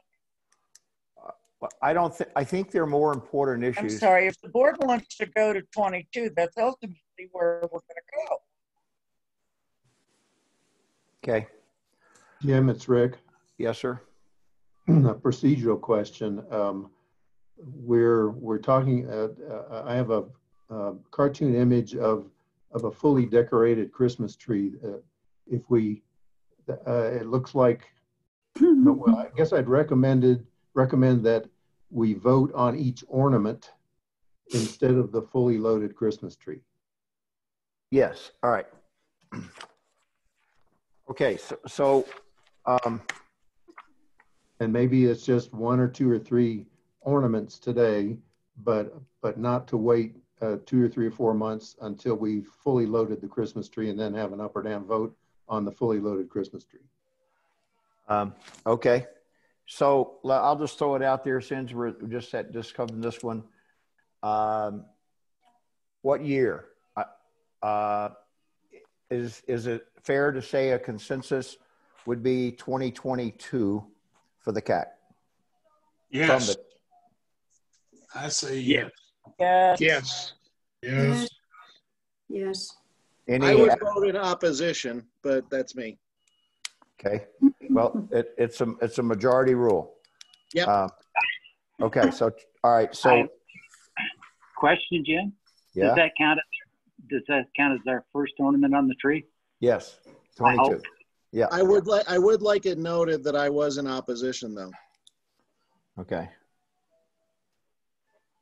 I don't normally say names. I just say there was an opposition to that one. That's fine. That's fine. I appreciate it. Okay. Okay. All right. So item 3 is done. 22. All right. We had a lot of discussion on item 2. I'm sorry. Item 3 was done. had a lot of discussion on my notes for A-B list. So all those in favor of an A-B list like we have it now, an alphabetized A-B list? Yes. Yes. Yes. Yes. Aye. Yes. Yes. No. Yes. Wait, hold on. Yes. All right, let me, so how about all those opposed to an A-B list as we have it now? As we have it now, I oppose. Okay, one opposed. Okay, all right. How many people on A-B list by member? Well, if you just had this last vote, is that even a valid question to ask now? Because everybody just said keep the A-B list as it is, was the majority except for me. So why would we then vote on a question of A and B by jurisdiction? Jim, it's a better question to revise the sentence in the ballot that says no member can go to a B until all the A's are completely funded. Is your question to the CAC, should that sentence be revised that each member can individually go to the B after they completely fund their A's? Mr. Godfrey, Carlos here, I think those are separate questions. One is an A-B list or priority list among the member governments. The other one is how we take items off the B list and move them up or promote them in light of, let's say, we either complete the A list items or there's a grant or something. I think those are two separate questions, and I think we should address them separately. And I think Rick's is the third, actually, because you could have an A-B list, but you remove the sentence that says everybody's got to do. Well, that implies that a member government could go to their B list once they finish with their A, right? What it would seem like. Right. Yeah. Right now, the ballot says all the A's of all 5 members have to be completely funded before anybody can go to a B. So I think that's a separate micro issue, is do you want to revise that sentence to allow each independent member the option of going to their B if they completely fund their A? That's a separate question. Well, it's a little bit different. If we have a comprehensive, I'm sorry. Jim? Yeah, go ahead. Okay, if we have a comprehensive A and B list, it doesn't make a distinction on the ballot between the member entities, then to have some wording in there that member entities can then prioritize items from, or when we complete the A list, then there's going to be some conflicts in the ballot language, because the ballot language doesn't say anything, or it's not clear as to how members prioritize their individual projects. So if we have an A and B list that everybody has, and I'm going to, by the way, A and B, so I'm going to include the regional collaborative projects, the things we work on together, like West Avenue Action Plan and Black Forest widening. I'm going to include that in there too. But if we have just one list and then we put in language there about member governments, that could be confusing. Mm-hmm. Mr. Chair. Yes. This is Jennifer. Yes, ma'am. May I suggest that maybe this whole issue, and Rick called it a micro issue, in relationship to the A and B list and moving things up or things having to be complete. May I maybe make a suggestion that maybe we, as government entities, the city and the county staff, and any other who want to participate, maybe have a separate conversation about that and come to you with a recommendation in regards to that? It's perfectly fine for me. Yeah, that works for me. You're the guys that have to deal with this. And as you pointed out, as Mike and Gail and then I pointed out, the engineering flexibility, I don't feel comfortable. and I think we've stayed away from this as an organization. I don't feel comfortable telling an entity what they should or should not do. I'm not qualified to make that statement. And so having input from you guys is encouraged. Yeah, I would suggest maybe, hopefully we have time this month and then come back to you.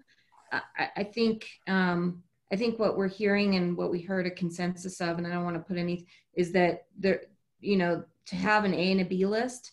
And I think that we want to provide as much flexibility on that as we can, but also make sure that we have the guardrails so that we meet the expectations of the citizens of what projects we put on the ballot.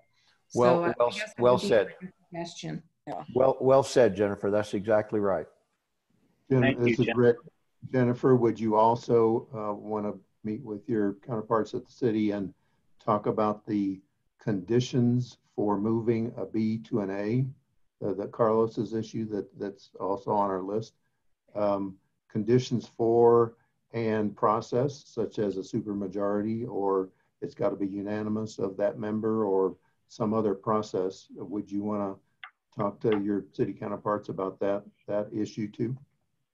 I think that is a great issue to discuss. Yeah, if that's something that the CAC wants to kind of assign to the member governments to do, I think that those are kind of great things that, rather than you guys spending a lot of time here, maybe we spend some time and come back with some recommendations, and we may not even agree on those, but at least we can maybe come to you with some thoughts. Hi, this is Ann. I read that somewhere, didn't I? That you were all inviting that kind of input, I'm speaking from Green Mountain Falls really, but is that what you're talking about, Jennifer? Some of, an entity having, the governing body of that little entity having some input as to what they think is needed? Well, I think it's been discussed that yes, they should have, and that's kind of why we all are on this committee as a member representing that committee, those communities. But it's in my mind, we're not fully qualified to make too many of those recommendations to an engineering staff and people that deal with this stuff every day. There's a lot of professionals on this group that are involved in that kind of stuff. But Jennifer, I would welcome input from the entity staffs on this. So if anybody's listening, yes, please, I would like that. Good.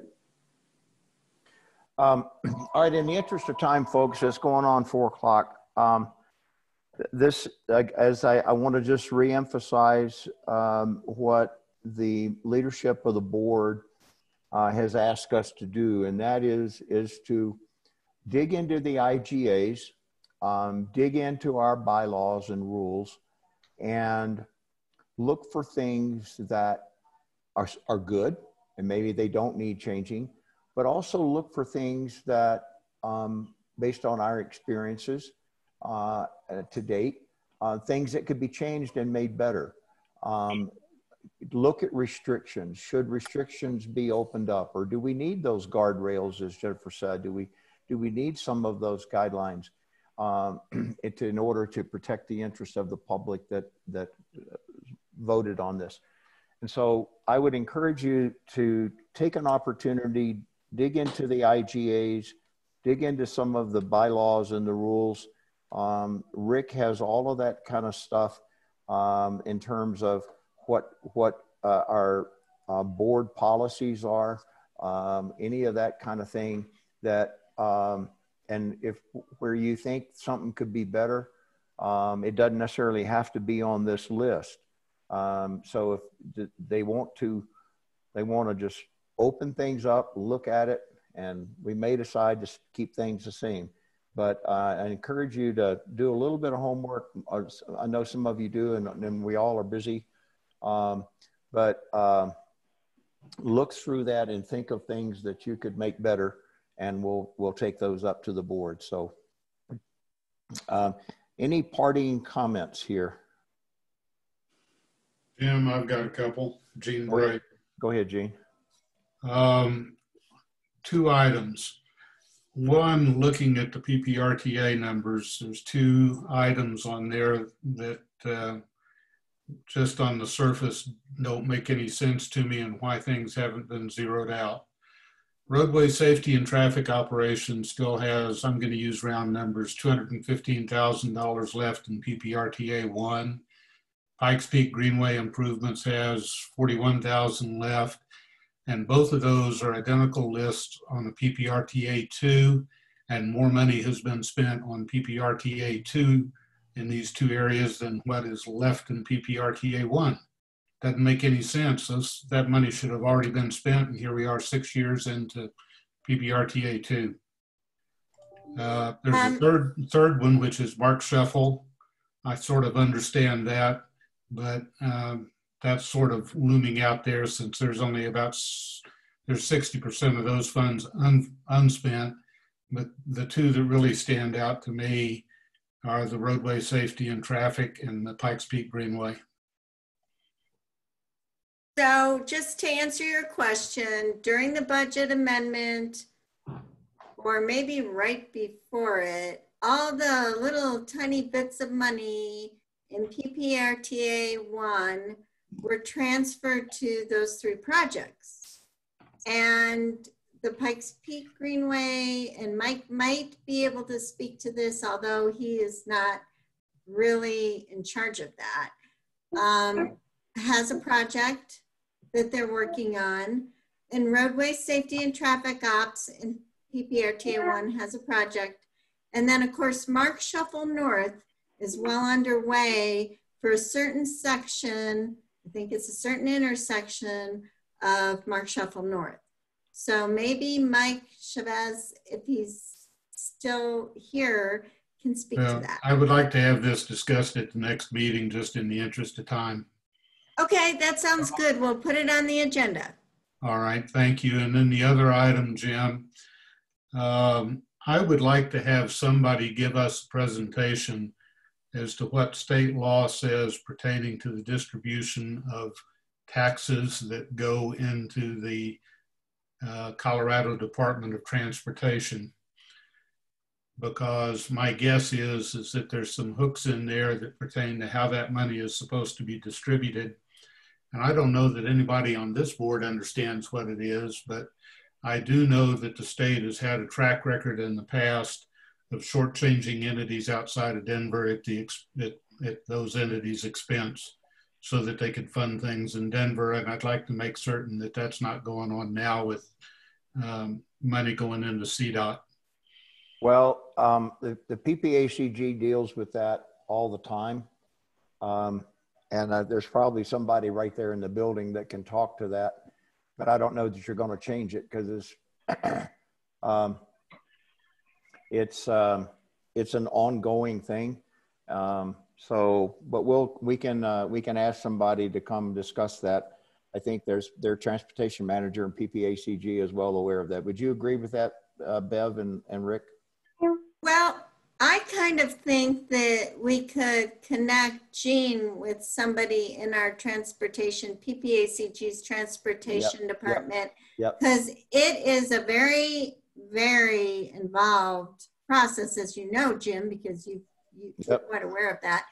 And they could talk to Gene and go through the process, because it would take a long time to go over it at the CAC level. Yeah, Gene, would that be, could we start with putting in touch with somebody that's knowledgeable of that process? It's all right with me, but if there's other members that would like to get the same information, that might become cumbersome, but I'm fine with that as a starting point. The one thing that concerns me is the last time that I'm aware that we had issues like this substantive at the state level had to do with school funding. And until the school districts outside of the Denver metropolitan area fully realized what the scope of the issue was and how bad things were, and then threatened to sue the state over the fact that they weren't getting the funding that they were entitled to by law, nothing changed. And then once that happened, the State Department of Education started reclassifying school districts around the state and providing them more nearly the amount of funding that they had been entitled to for not years, but decades. In the late 70s, early 80s, Colorado Springs schools, like in District 11, were classified as rural schools so that they could get less funding. Well, Jean, just to let you know, I've been with the PPRTA and so has Rick for 15 years, and this is, we're employees of PPACG, and this has always been an issue. Yep. So I think first you should get up to date on what's going on with all the rules, policies, laws, and how PPACG, our region, works with the Colorado Department of Transportation, and then go from there, because it would just really be a lot for this CAC to digest. It's outside our boundaries, but I can tell you that all the things you suggested and talked about have been discussed numerous times between PPACG as the Metropolitan Planning Agency for the region. They've had that discussion. It's an ongoing thing and it hadn't changed. So, well, I think until they can get other areas in the state involved with it, it's not gonna get solved. But with the size that El Paso County and Colorado Springs is getting, we're getting shortchanged on stuff, and I'm not so certain that the state isn't violating their own laws and what they're doing, but that's my opinion. Yeah, go to the Transportation Advisory Board and make that argument. Yeah, okay. Everybody, I really appreciate your time. I know it's a long day and it's a lot of discussion, but I'm hoping that that this produces a positive input to the board for RTA3. And I'm just thankful for the board that they're allowing us to be part of this process and have these discussions. But I do appreciate your time, all of you.